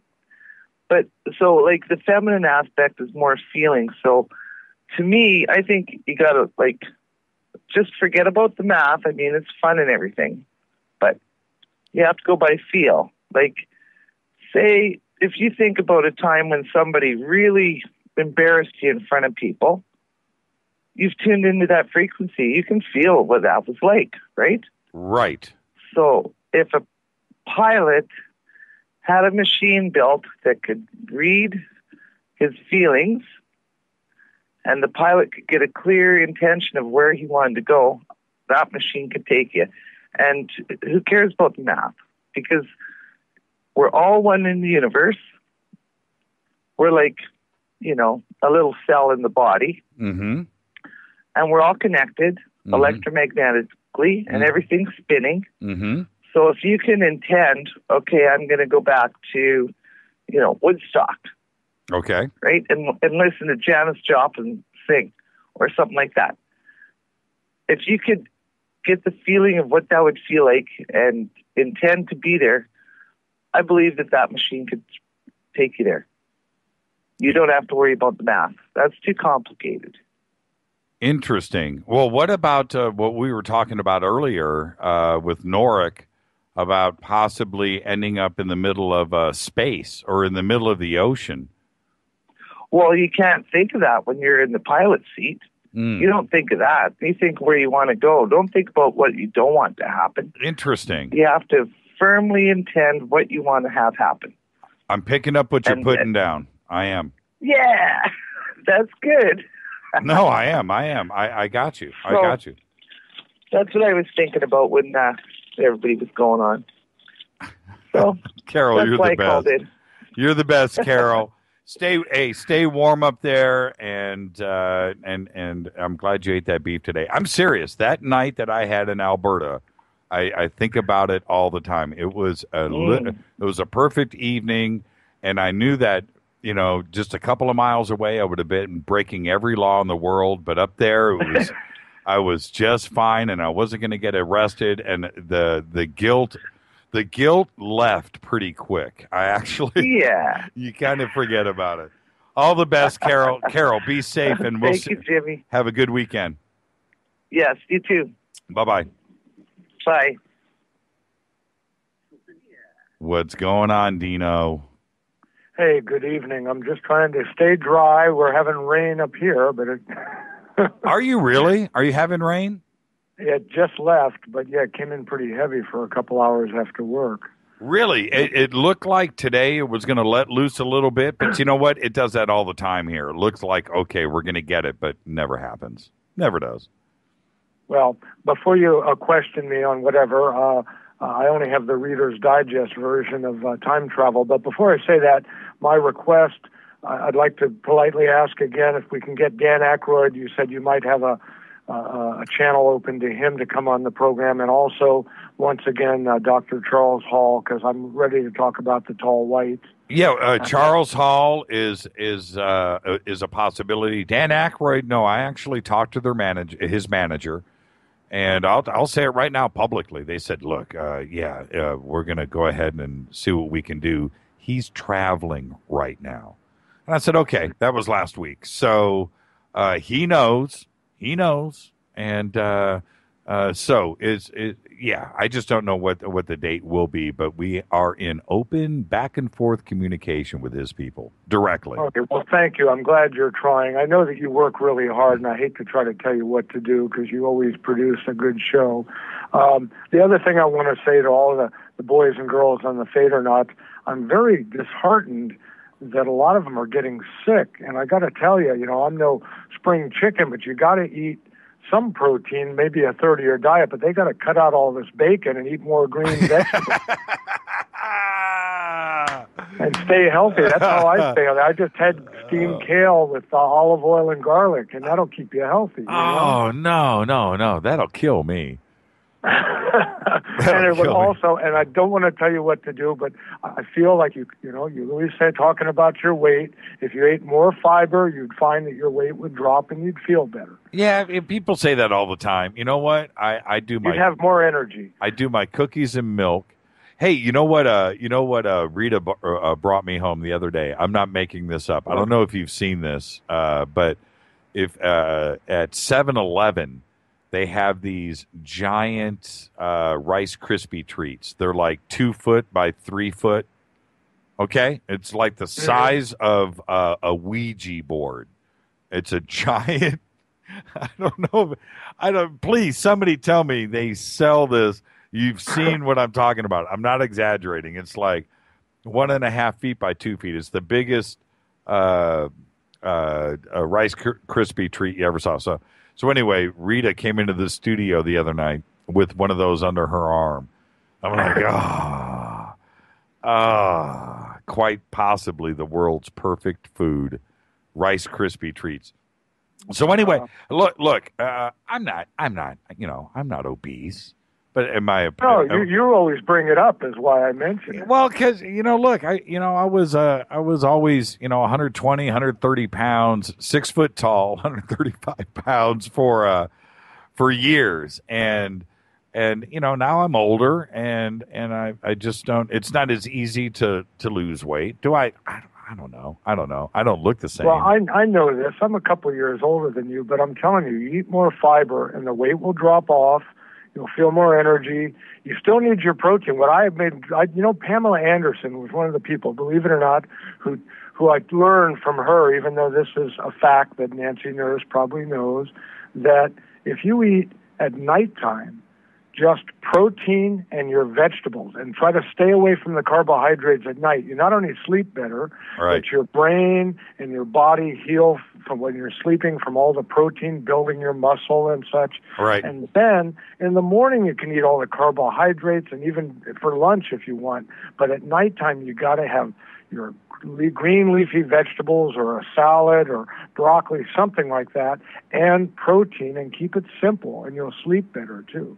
Well, my weight has stayed the same except for when I had a little thyroid problem for the last 30 years. Well, one of my favorite things, now obviously we all know about my Oreos and milk addiction, but I'm serious. One of my favorite things to eat is just a big, huge Jethro-sized bowl of salad with chicken, ham, turkey, whatever, but good greens, good organic, mixed greens, tomatoes, onions, broccoli, and lots of garlic. I don't do the garlic, but I usually do some cheese, and then I ruin the whole thing. Ranch dressing, blue cheese over the top. But that's one of my favorite things. I think it's delicious. I absolutely love it. I really do. Well, you should try balsamic vinegar and extra virgin olive oil and put a little garlic. The onions are good. They'll help you out. Yeah, we went through that phase. The raspberry vinaigrette. Yeah, we went through that phase. Blueberry. Hey, here's a little tip for you. You got to make sure, though, most corn in our country is Monsantoized. Monsanto is the evil empire that's trying to standardize all of the seeds, and that's a whole other program we could get into. But popcorn, without a lot of junk on it, maybe a little bit of sea salt, a little bit of olive oil, can actually be good for you if you can get the non-GMO corn.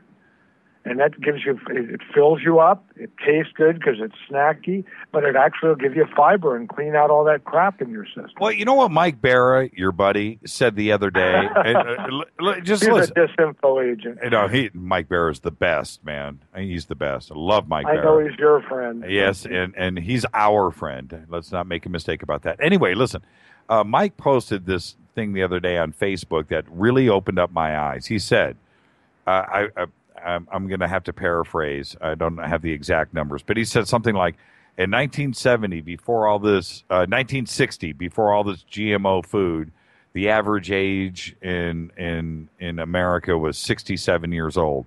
Today, in 2014, it's 79. So I'm not too sure all this GMO food is killing us. No, I think it's the preservatives. Or, well, yeah. Or as Chris Nakano, one of my cohorts when I was in high school, she's told us that our homeroom teacher when we were seniors was this old guy, I don't even remember his name, 90 years old, and he wore a suit, and she says, watch when he writes on the board. She goes, he hits a little flask under his arm and he takes a hit of whiskey. And I thought she was kidding. And one day I saw him and he was taking a hit. And she goes, that's why he's still alive, because alcohol is a great preservative. Well, my grandfather said to me, who died at a very, he was old, but I remember I'm going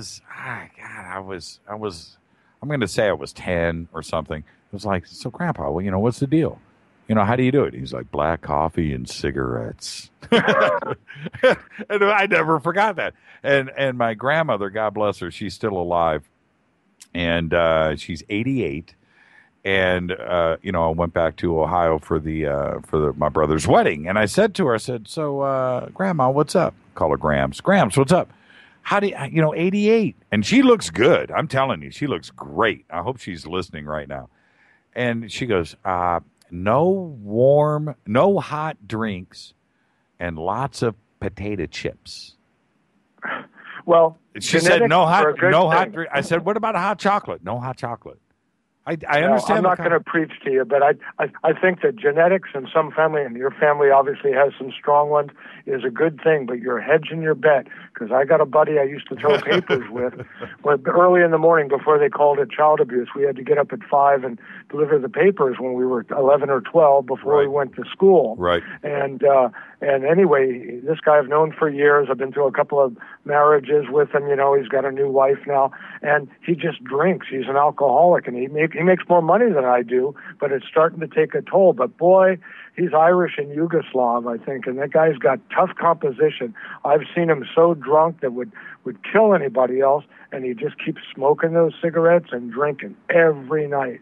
You call him after 8 at night, he's a guy with a master's degree, but he talks like a child.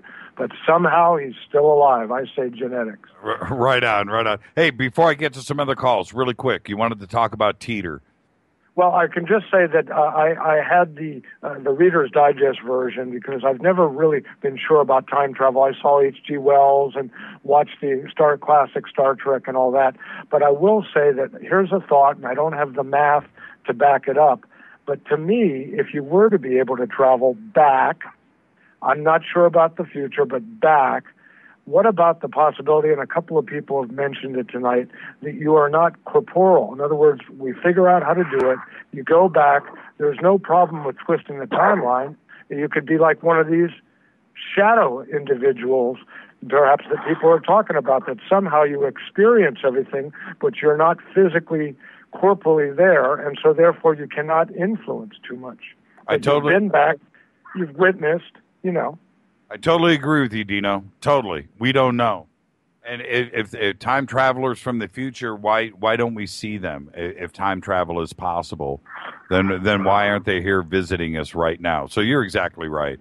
Hey, Dino, you have a great weekend, and we'll see you Monday night, my brother. Okay, eat more vegetables and stay healthy. And I want to tell Bear from Santa Clara, I'm glad that he shared the story. Fascinating. But be careful, like Carrie Castian, we all know, I don't want anybody else off. I don't want any more Phil Snyders. I'll talk to you. Thank you. All right, good night. Good night. Hi, you're live on Fade to Black. Who's calling? It's Ed in Oklahoma. Hey, Ed, how are you tonight, sir? I'm doing well. How are you doing? It's a beautiful night out here. How cold is it there?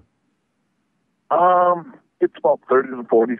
Oh, it's not too bad then. Okay. No, it's a beautiful starry night, and just sitting out here under the stars, having a cigarette. The kids smoking my house. So what's shaking? Well, I sent you an email earlier. Yes, you did. Yeah, and another thing, I definitely believe in the Titor. Yeah, and so do I, as everybody knows. But yeah, why do you? I just read on the article tonight. Okay.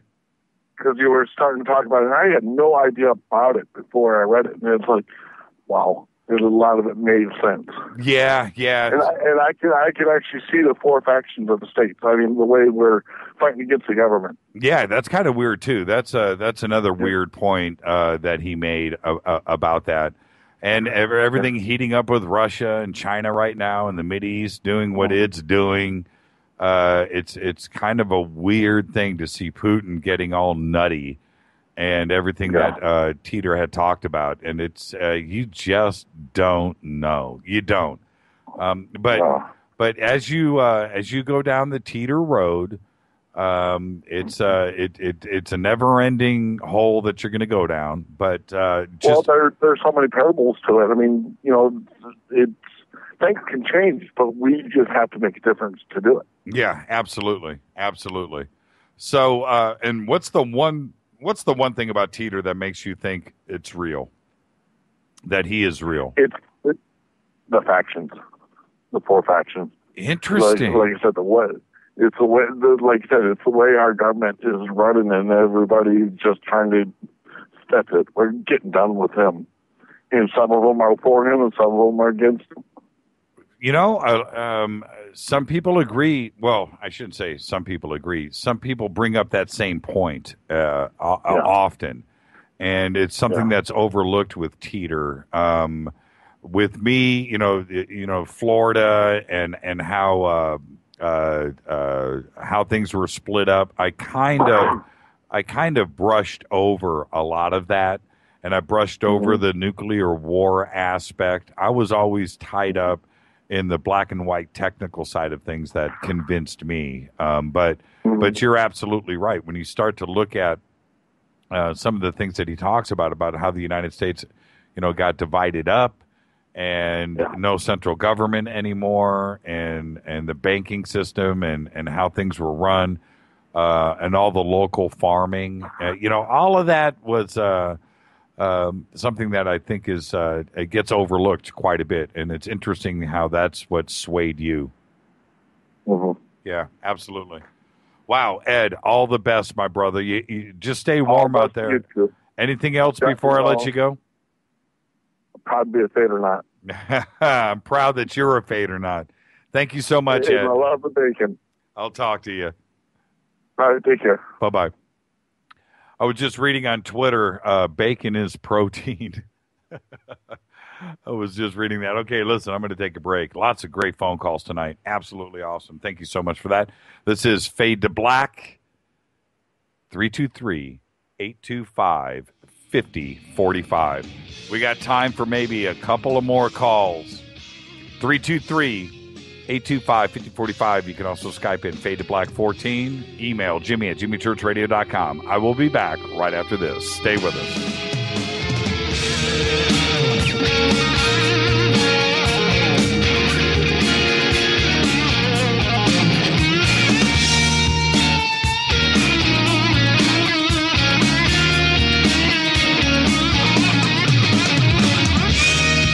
This is KJCR at jimmychurchradio.com. On the Dark Matter Radio Network. Hey, this is Alan Johannes from the Vultures and Queens of the Stone Age. You're listening to jimmychurchradio.com. Rock on.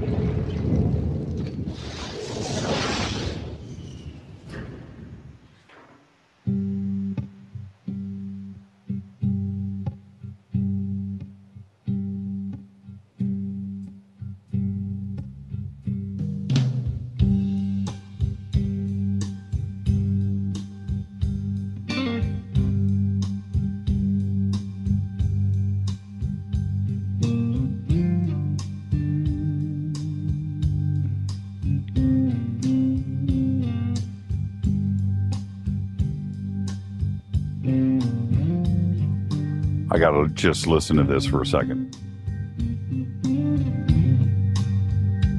Yeah. Oh, man. That's Dizzy Reed on keyboards there. And Chris Frazier on drums. That's Doug Aldrich.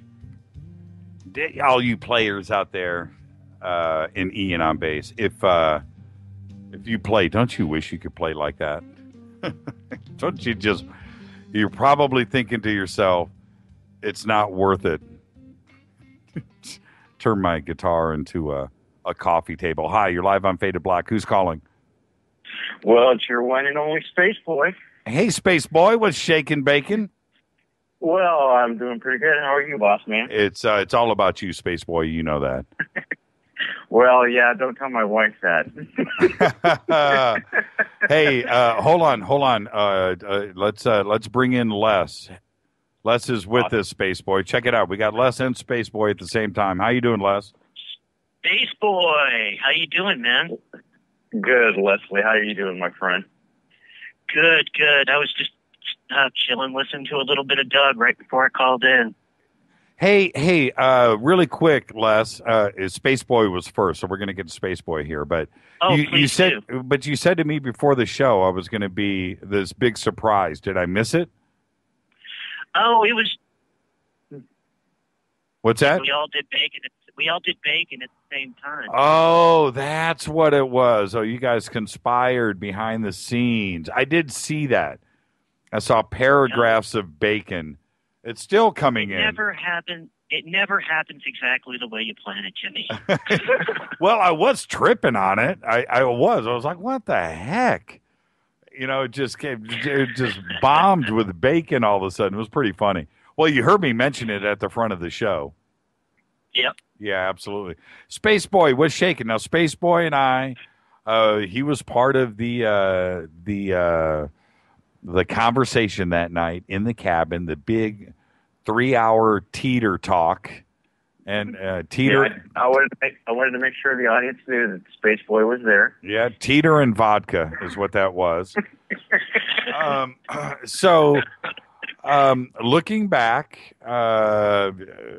where were you at Contact in the Desert? What side of the fence? What side of the Titor fence were you on, Space Boy?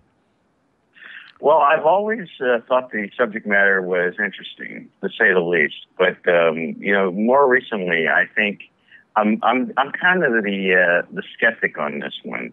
I know that we've had this guy named John on the air, and I have my reservations about him. But overall, I'm leaning towards the possibility that he's out there. We just need to hear from him.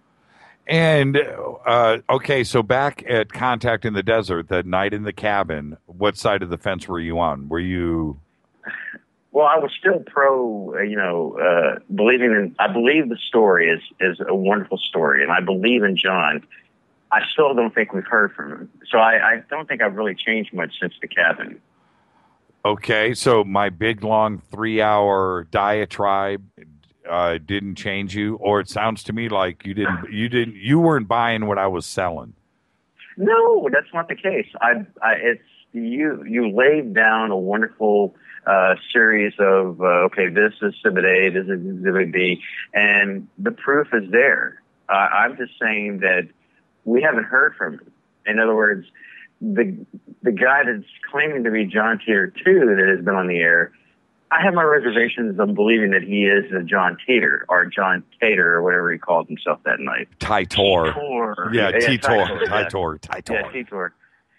Not to say that I don't believe. I think that there's a lot of, you can't go this whole time without somebody saying, coming out of the woodwork, saying, hey, I was there when they manufactured that, or that's a prop from XYZ movie, or, it's just, there's just so much that could have been like for example, the stupid video of this planet behind Saturn that's got me all riled up. That is obviously photoshopped. That's just immediately came out. There's no, right there, it's busted in my mind. But the John Titor story, yeah, there's so much there that it's nothing's been busted on it. It's just so sound. And then I say to the detractors about, the timeline where this hasn't happened like here or that hasn't happened there. We're still talking about variants of the timeline where, he could have come back on a timeline where that quite didn't happen in a certain order of events. Yeah, and what you are saying is the problem with the Titor story. You can't debunk it. That's the problem, and that's why we're still talking about it today. Any debunker that wants to go out there, any skeptic can just go, well, you know what, time travel's not real. That's the end of the story. Well, you know what, that's not good enough. You need to go a little bit deeper, and that is why it is alive and well today, because you can't take it apart. You can't. There's nothing, none of the hard facts, none of the evidence, the photographs, the manuals, none of that has been debunked and taken apart. That's the hard evidence. The rest of it is just somebody talking, and you can't tear that apart either, because you can't say it's not true. Show me that it's not true, and then we got another discussion here. But you can't just say, hey, it didn't happen. That's not good enough. Not in court and not on this show. Mm-hmm. All right. And then I got to real quick, Jimmy. You come down to the fact that as a time, us as in the present, we wouldn't really, if there was a change in the time, we wouldn't really know. Do you see where I'm going with that? Yep. With the variations in time, that's why the story has to have a certain leap of faith to it. But as far as I stand, I believe in the story. I'm waiting for John Titor to appear. That's what I'm at. Space Boy, you're the man. Yes, he is. All right, let's let Les close out the show. Hey, Space Boy, thank you for all you do, my brother, and you know that. Oh, thank you, my man, and I appreciate your happy birthday thing on the beginning of the week. Oh, you got it. And give my best to the Sea Woman. I know she's sitting right next to you. And give virtual hugs to Woo Woo for me. I will. I'll talk to you. Thanks, Space Boy. Space Boy. Hey, you too, my fan friend. Bye-bye. Bye-bye. Bye, buddy. All right, Les. So, Les, you were talking about we got 2 minutes. We got to squeeze all of this in 2 minutes. That Saturn thing is pretty freaky. Now, you just heard Spaceboy say Photoshop, end of story. And you jumped in and said no. Why? No. I'm agreeing with him. Oh, you are? 100%. Yes. It's either Photoshopped or it's just plain fake. Look at it this way, Jimmy. The gravity from something that big, even if it was a planet, would start distorting the rings of Saturn and would pull Saturn into it, would it not? And pull it out of its orbit? Correct. I mean, the first thing to go would be the rings. Right. And then the planet itself. Right. If it was that close, Saturn would be gone. Nobody could see it anymore. It would be a bad day in Red Rock, wouldn't it? It would be a bad day all over the solar system, my brother. All over. Yeah, it's a crazy. People will do strange things for clicks, and like the mermaid stuff that we posted the other day. Now, look, look. Come on, it's mermaid, so let's not go too far out here. I posted it, or there's no I here, that we posted it because I thought the pictures were cool. That's why I gave the green light. I'm like, okay, what does everybody think of this? But when it comes to, and that's it. That's my disclaimer on that. That's my Larry Haber on that. But when it comes to these pictures of Saturn and this object, why do it? Unless you're just doing it for sensationalism, because some people take it really serious and it freaks a lot of people out. Yes, absolutely. I'll admit, when I saw it, my stomach was doing backflips. Well, yeah, because you're listening to a guy say that he's an astronomer in Hawaii and he can't download these pictures, so he's got to shoot this off of the monitor with his cell phone in order to get this out to the world. And you know what? Nobody wants to hear that. We're all kind of freaking out. So yeah, there's enough weird, freaky stuff that's happening every day that we don't need stuff like that. We really don't. Yep. Okay, let's get this started. I'm going to do the first line here. Coming up next, thank you for all the callers. Coming up next is Spooky South Coast, Night Watch and Spooky South Coast. Okay, take it away, Les. Okay, special thanks to Keith Rowland and Art Bell. Fade to Black executive producer, Srita Kumarian. Show is produced by Hilton J. Palm and Mark D. Kovar. Announcers are Steve Harder, Gene Bateau, and Mark D. Kovar. Fading by Dale. Graphics by Method. Music by Doug Aldrich. Intro by SpaceboyMusic.com. I am Les, the closer for the evening. Fade to Black is produced by KJCR for the Dark Matter Radio Network. And with this, we are out of here. See you, Les. Thank you. Everybody be safe and have a great weekend. See ya. Good luck, Rick.